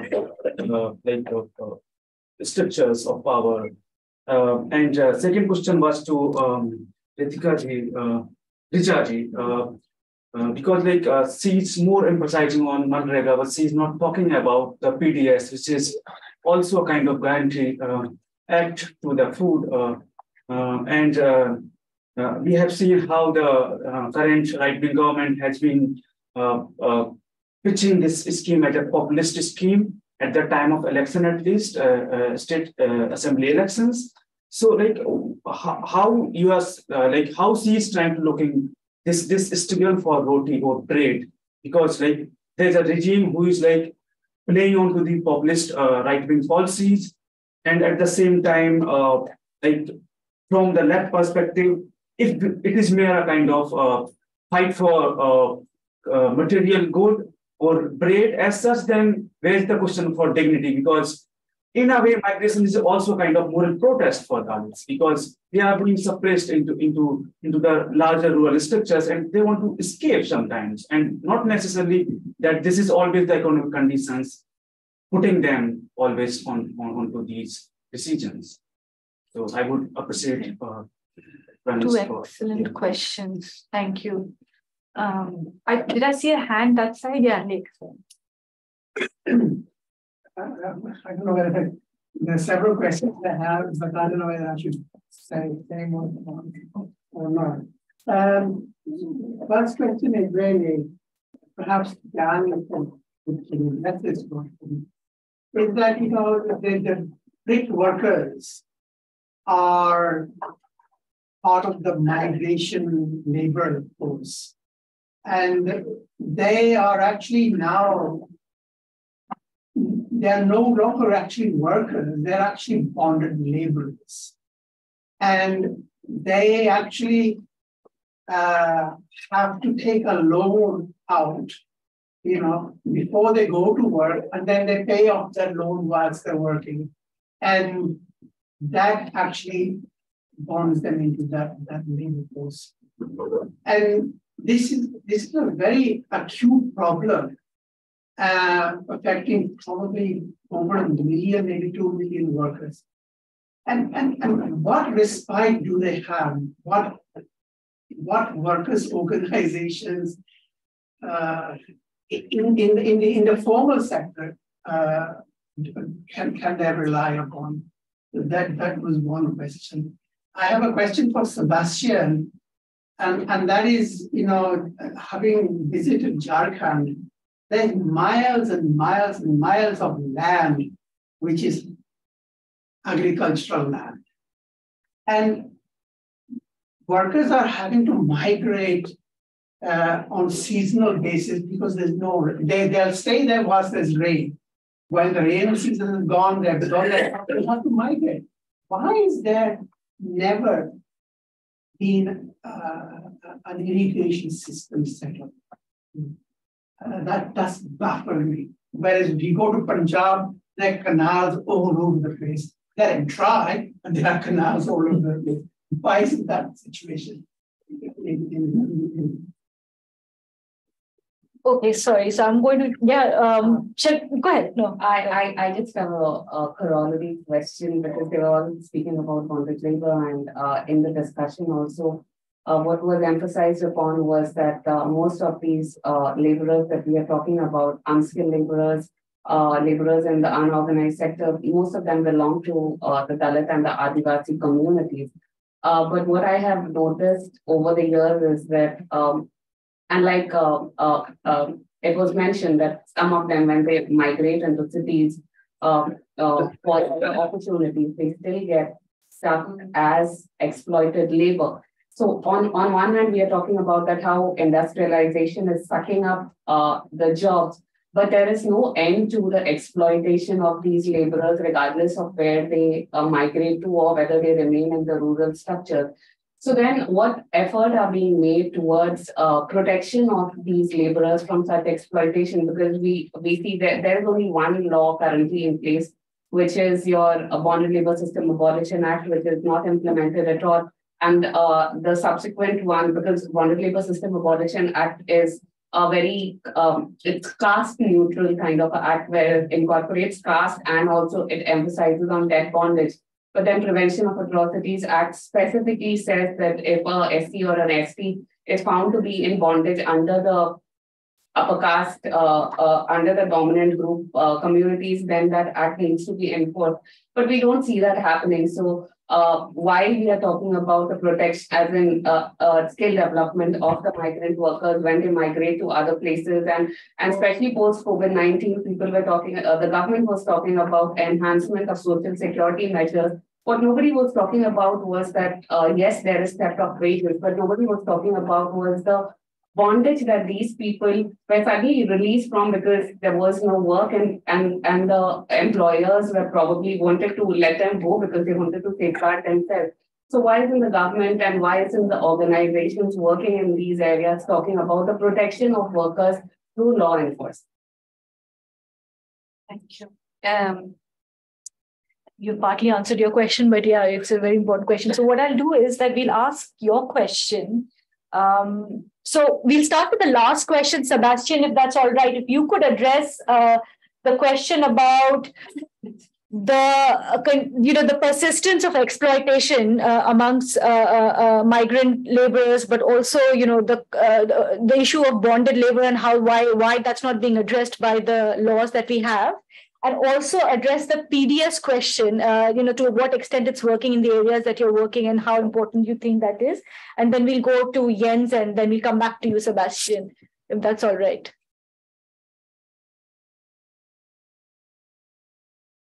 Sebastian, I don't know if you could hear me. Here. Now, the bonded laborers and brick kiln workers, and this is, of course, a very sad phenomenon, and no labor law also takes interest on these, and we have not been able to do that. Last time we had about 167 bonded laborers in brick in Andhra Pradesh, which we tried to rescue and also to claim for their remuneration. 2 groups we had, and we did it. And similarly, there are many groups and many on these issues, the families, they go out. We are unable to do on these because we do not have the workers associations, and usually because of association which could fight on behalf of them and support these workers, but because of the poverty and because of the scarcity of their financial resources, as said, they take loans early, in advance loan they take, and they are trapped into bonded laborers. So this is the situation we find, and we are unable to do it much. But slowly our group team members and NGOs, like-minded people, they are coming forward and we are trying to do it. The second is the land in Jharkhand, Chhattisgarh or Odisha. There are extensive lands, barren lands almost we have after the rainy season. And these are usually the tribal people. They are residing in the uphill areas, which is, though the surface water or the groundwater, the water table is quite high, but we are not able to do. The government has not done much on the irrigation systems.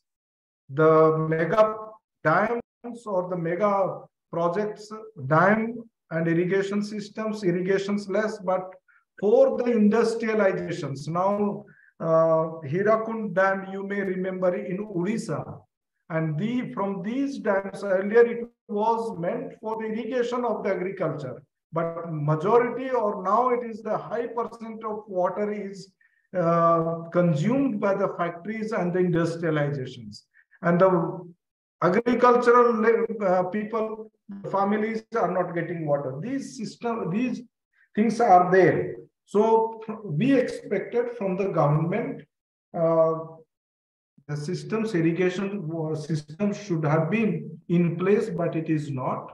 And therefore, in climatic change situations like this, what we could do is our tribal people, they have their default, or rather organic agriculture in default. And therefore, this could be one area which could be developed, and we think that we will be able to go in this. And if I could, did I answer your questions partly or somewhat? Yes, you answered a couple of them. Could you also tell us a little bit about PDS? There was a question on the PDS. PDS also, we have another partner, that is what we call is Lokmanch partner, and it is about, in India, it is 14 states and 92 partners are working on it, and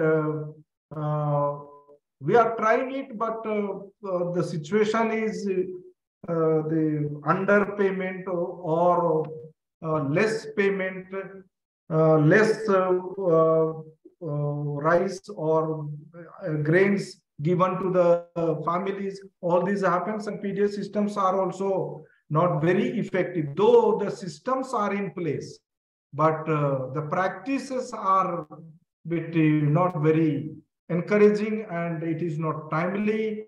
They take a bribe, they have commissions, and all those systems are there. So people find difficult in this system to benefit as well. Okay, thanks. I think, Jens, perhaps you also want to start with the very important question on bonded labor, and then as many as you want to answer. Happy to do so. Thanks.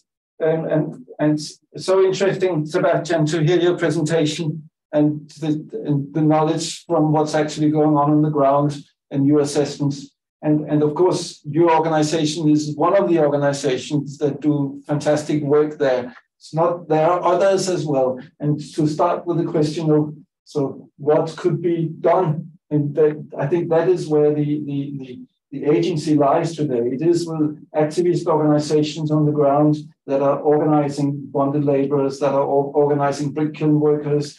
Take an organization such as the Center for Labor Research and Activism in Ahmedabad that have had 20 years of success in organizing brick kiln workers with increased or improved labor conditions and increased wages as a consequence. And now are organizing sugarcane workers with equal success, all informalized labor.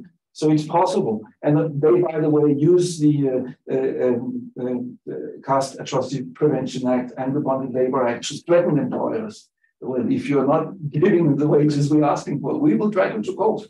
So while these legislations are toothless because they're not employed, they're not used by governments, they can be quite effective when activist organizations make use of them. So, I mean, that is where the agency lies, as far as I can see.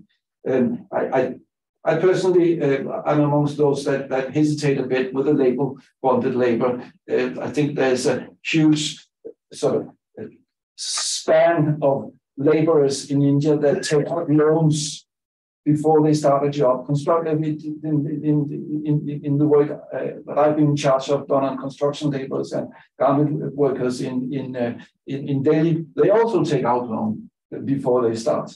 And so it says they're bonded, but they certainly do not consider themselves bonded.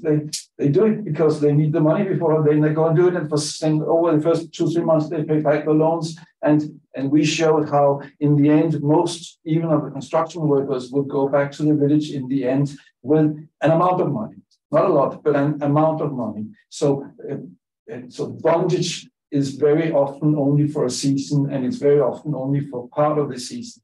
The real difficulty for many workers is that they're not paid till the end of the season. So in that sense, they're tied in to the employer because, of course, they don't want to leave before they're paid.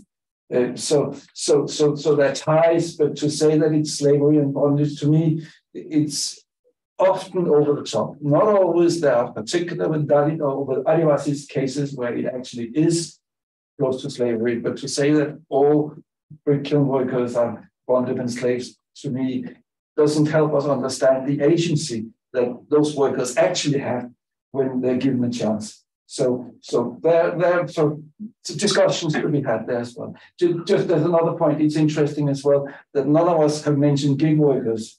And there's a reason for that.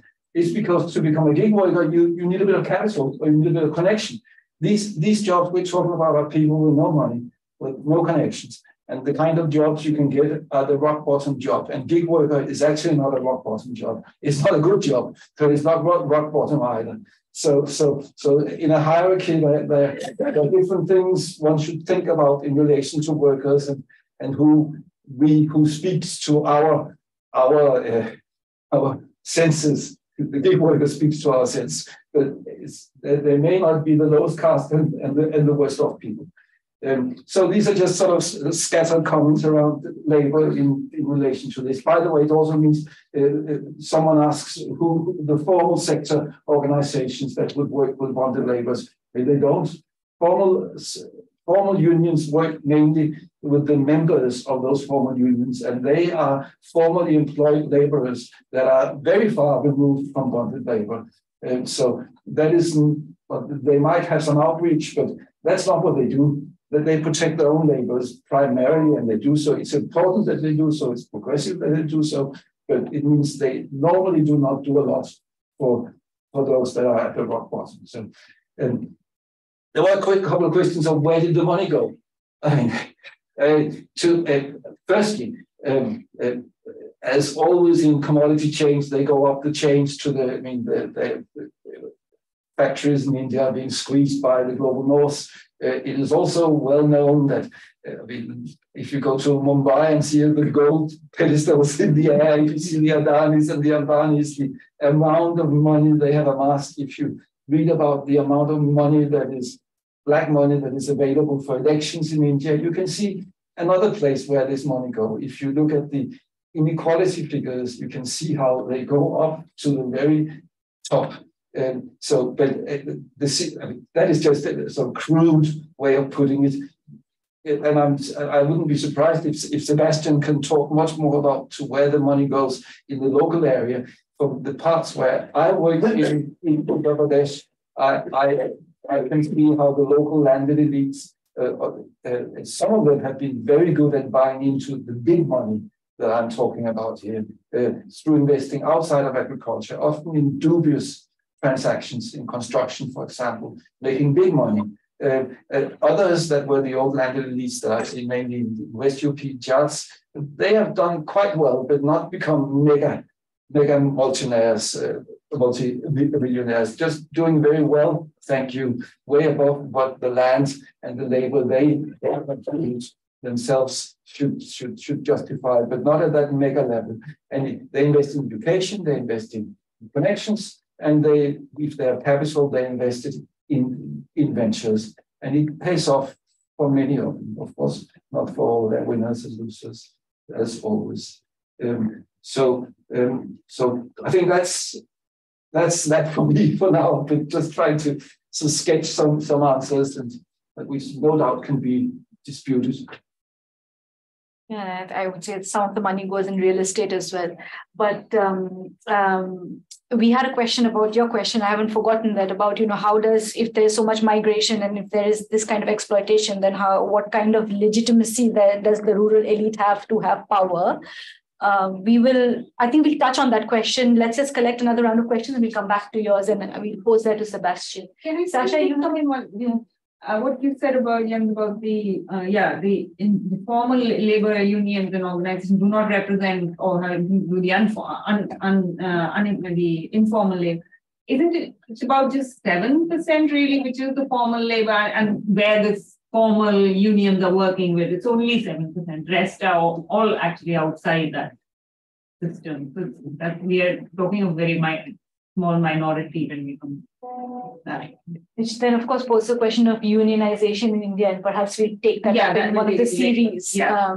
So Sasha had a question. Lake has a question. You have a question. So Sasha, did you want to start? Yeah, absolutely. So I've got just one question. Actually 3 questions, and then I should say a few things about Labour solidarity, because what we're doing is like being so familiar with the organisation. So my first question is to Jens, which is, was the percentage of formal workers in the economy ever higher than it is now? And when did it peak? If so, when did it peak and start to decline? My other question I know the answer to, but I thought it might be worth someone just clarifying references to Schedule 5, Schedule Pass, and other backward pass, what that refers to, because not everyone in the audience will know that. So I just want to say about India Labour solidarity. So we're organising this educational event and this educational series, but we're not just, and I don't mean this in a dismissive way, we're not just an academic organisation, it's an activist in this issue. So we were set up last year because some of us have been involved in organising solidarity with some workers' organisations in India, and we realised there's a problem, which is that the labour movement and the left and progressive people in general in the UK, certainly who are not from an Indian or South Asian background, don't pay any attention to India really at all, despite all the obvious reasons why it would be necessary to do so, like historical connections, public connections, solidarity, and also actually self-interest. Some of the links. So we set ourselves a project trying to start to raise awareness and generate those links between workers' organisations in India and workers' organisations in Britain, and start to organise common things and solidarity. So we undertook our first activities at the Trade Union Congress and Labour Party conferences last October, and then we had our founding meeting here in December, where we had a number of we had some people I know before, Bill Khan, who spoke, and also Nigel Wixon, who's a left-wing Labour Party MP in UK Parliament, in the background, and Maria Exel, from the Trade Union Congress. So we're working on a whole number of different initiatives to do with trying to generate a kind of awareness and solidarity and links I mentioned. So if you haven't left your details, please leave the details. There are lots of things to get involved in. And just to say, after we've had a break and some food and so on, we'll be sitting around to discuss organising work a bit more. So anyone who wants to stay, please feel welcome. Just the last thing, sorry to go on for so long, is we have been raising money for organisations in India, not online for obvious reasons, but in meetings and through donations. So we are at the moment collecting money for Mazda Adhikar Sangathan, which is something between a union and a worker centre in Haryana. So at the end, if you'd like to make a donation, either a cash donation or have a card reader, it would be great if we could, then tell them that we've made a donation for this meeting. Thanks very much. Sorry to come so long. So we are conscious that we are over time, but shall we do a last round of questions? But we'll also be hanging around and having the discussion. So just quick questions, and then we'll have to wrap it up, sadly. Abby Rami, part of Unite. I was going to ask, and it's kind of, sorry, I didn't get your name. Mardani, kind of off her point as well. A lot of this is stemmed by the caste system, which kind of, they do transfer those beliefs to like the Western world as well. Is there anything being done to get rid of that caste system or to like stop using those acronyms, those terms? Because, yeah, we talk about labour rights, but it also affects like the healthcare system, education system. So yeah, like just to break the stigma around, the negative stigma around the caste system, is there anything being done for that? Super. So, I mean, I think also I was going to say, Santosh, so this is not, this is a discussion. So we'll just have Santosh answer that question. And so Santosh, shall we hang on? We'll just get another question and then you can answer the question. Yeah. I've got a question about, I'm sorry, I'm Jay, I'm with a Registered Press Caucus.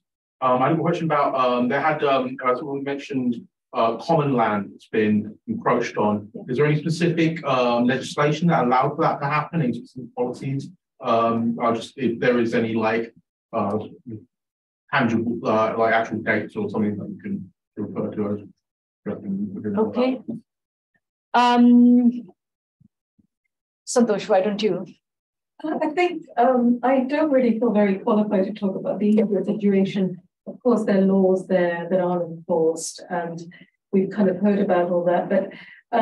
But certainly, I think the Labour Solidarity group have been working on our paper on the free trade agreement between India and the UK, and actually putting caste at those sort of issues centre stage. And I've been really, really encouraged by listening to Jens's analysis, because I think that pretty much sums up a lot of the stuff that we need to bring to the forefront. So we do it, and people like myself, we have opportunities, with meeting people, heads of parties or whatever. We raise it, and I did that with Rahul Gandhi and the Minister for Telangana as well. So we're constantly doing it, through this and through discussions in Parliament here at in the UK Parliament, so that we can try and raise the whole atrocities around past human rights violations, but also the disparity between the various castes within the debate. The Foreign Office can take back as issues as well to do with India. So it's an issue that has gone on for thousands of years, but I think a lot of us are being incredibly more vocal, people like Praveen and others, about it and raising it, not only in the media, but, through our Twitter feeds and stuff. But I think, sort of us citizens here in this country, one of the things that we've also been trying to do is to actually get the law implemented on caste discrimination in this country as well. Yeah. So interesting that you're a member of Unite, because I do want to discuss, how the unions can help us with doing that. It's funny because unions have a massive problem with racism. Absolutely. Yeah.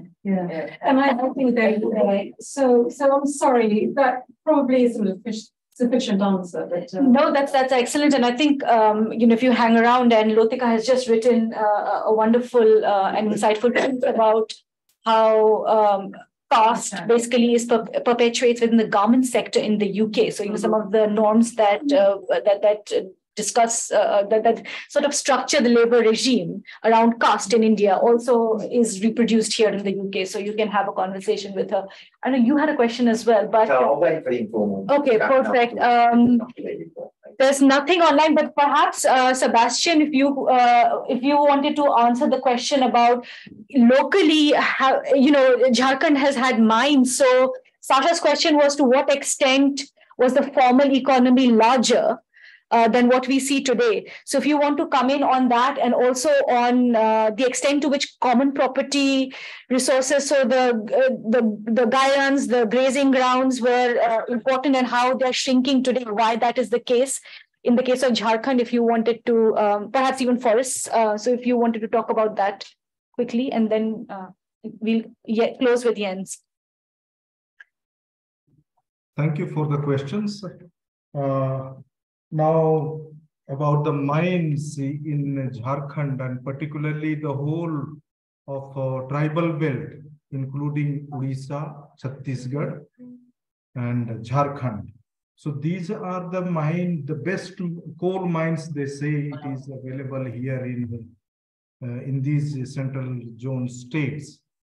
Now, there may be, we doubt, and we are speculating that this is the reason why on the tribal belt area, the development activities have not taken much, because in the pretext of mines and industrialization, lot of things, the lands are grabbed, lands are taken, and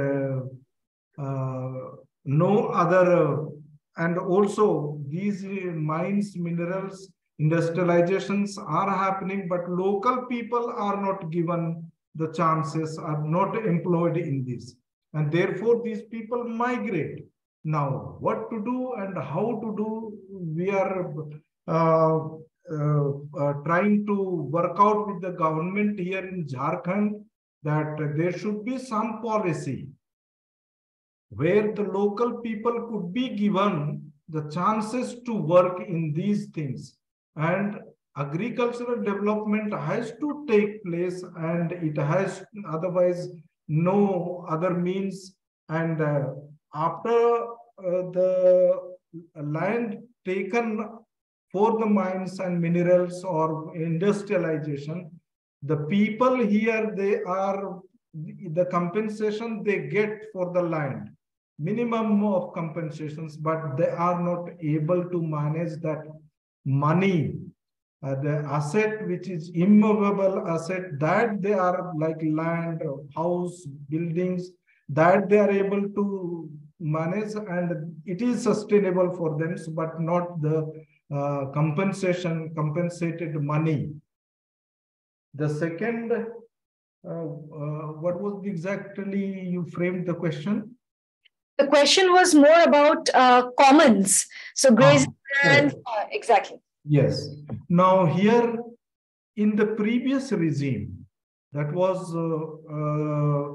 now the current regime or the government is pro-tribal, and he is a tribal chief minister, and therefore he is a bit interested in this. But already the common property, actually it is to be under the Gram Sabha, that is the most local governing body of the village systems or panchayats we have.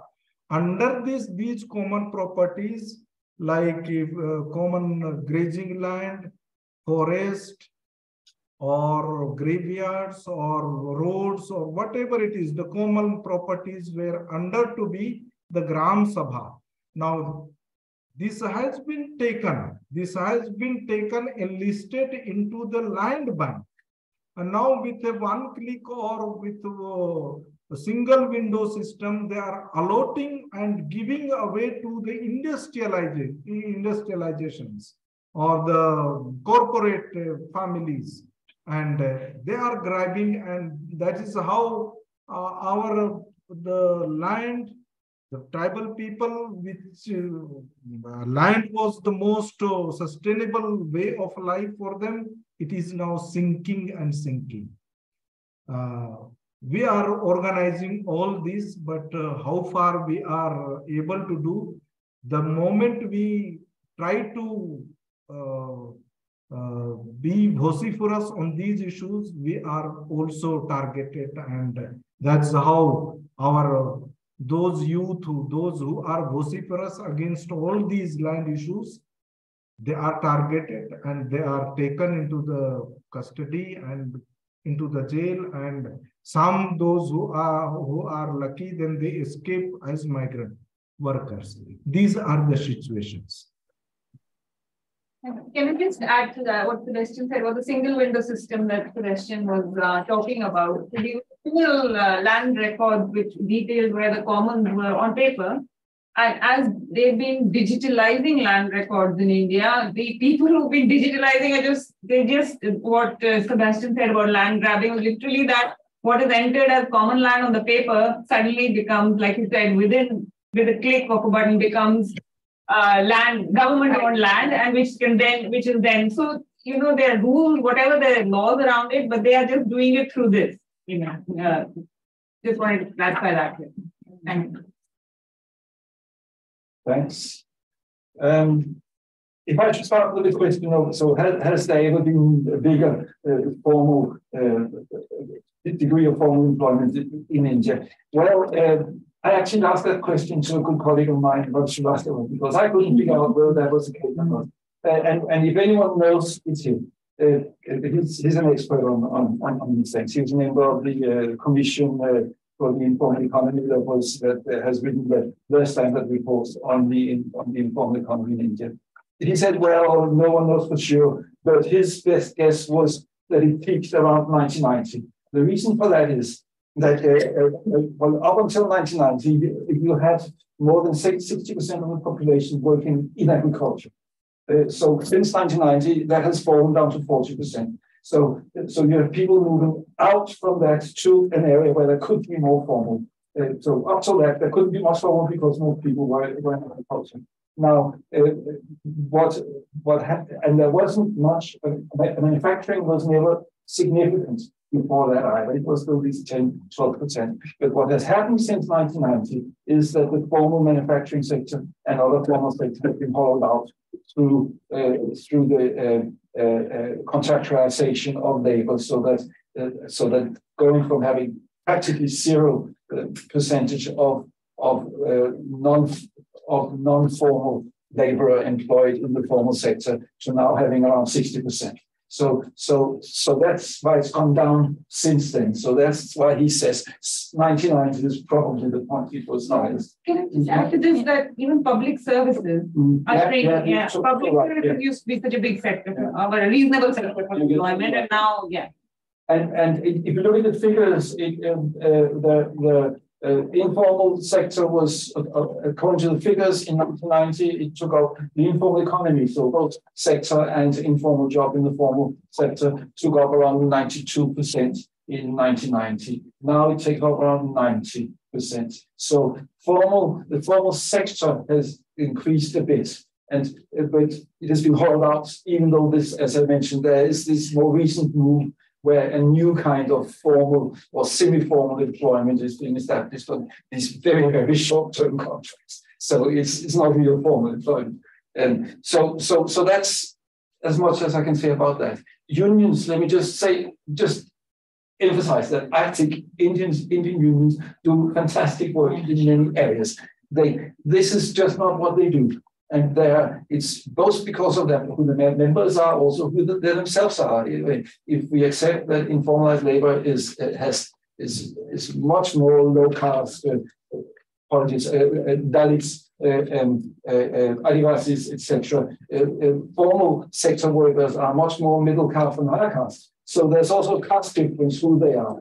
And people are blind just as us white people in the north are race blind. So are other caste. People in India often also caste blind. So not all of them, but it's but so there are these tendencies, I think.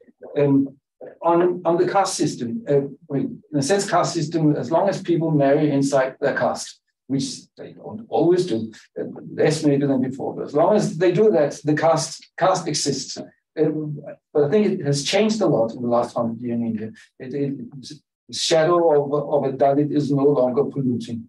I mean, that is changed, but what has not changed is that it works to create structural difference in the labor market. That certain groups are at the bottom when it comes to work and assets, and they stay there.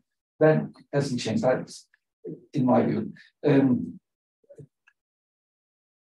Common land encroachment, it can go in many directions. There are mainly the powerful that take land. There are some very strong Dalit movements in Punjab and in Maharashtra that contest that and try to take land back.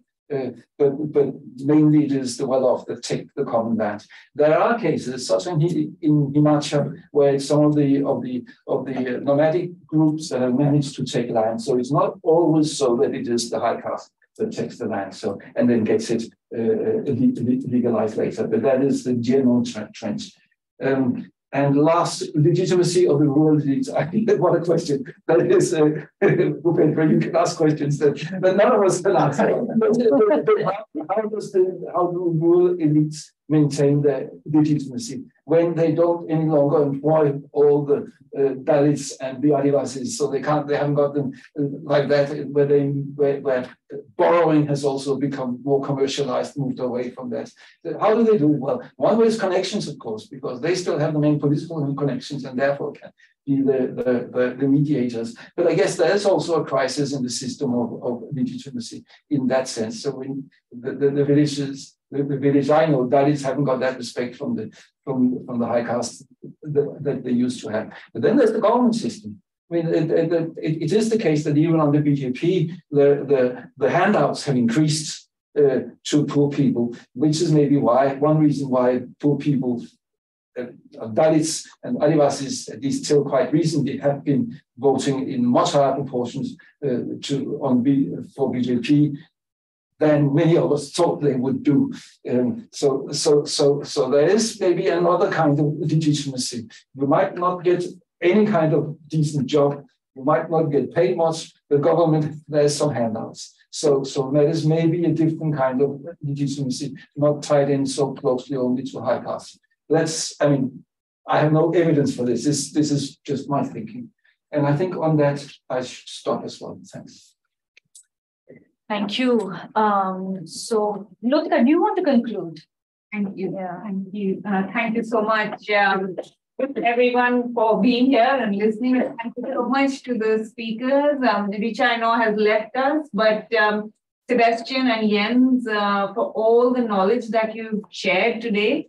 And I think this has been a really excellent start to what we hope will be a good long series, because as we could see, there were so many points where we can talk a lot more than we have. And there are many sectors we haven't covered. And even in unionization, I'm thinking there is unionization of amongst Dalits and Adivasis, and people who have done that unionizing.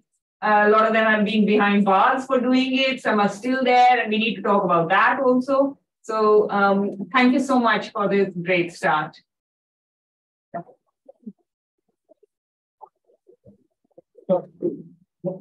Sorry, a couple of things. Thank you so much to Ahan to make sure that the tech works today, and Mihika for organizing as well. And yeah, I think the series will be a fascinating one, because we will.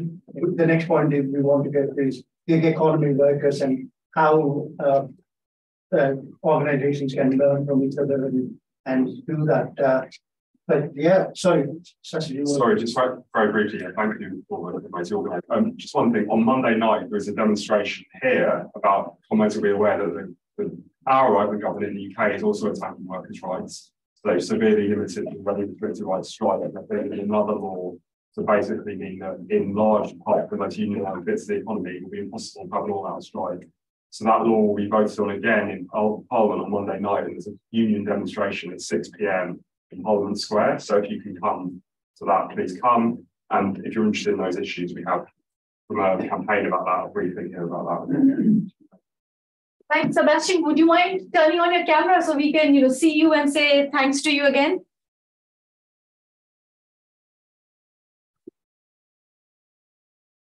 Thank you. Thank you. Thank you.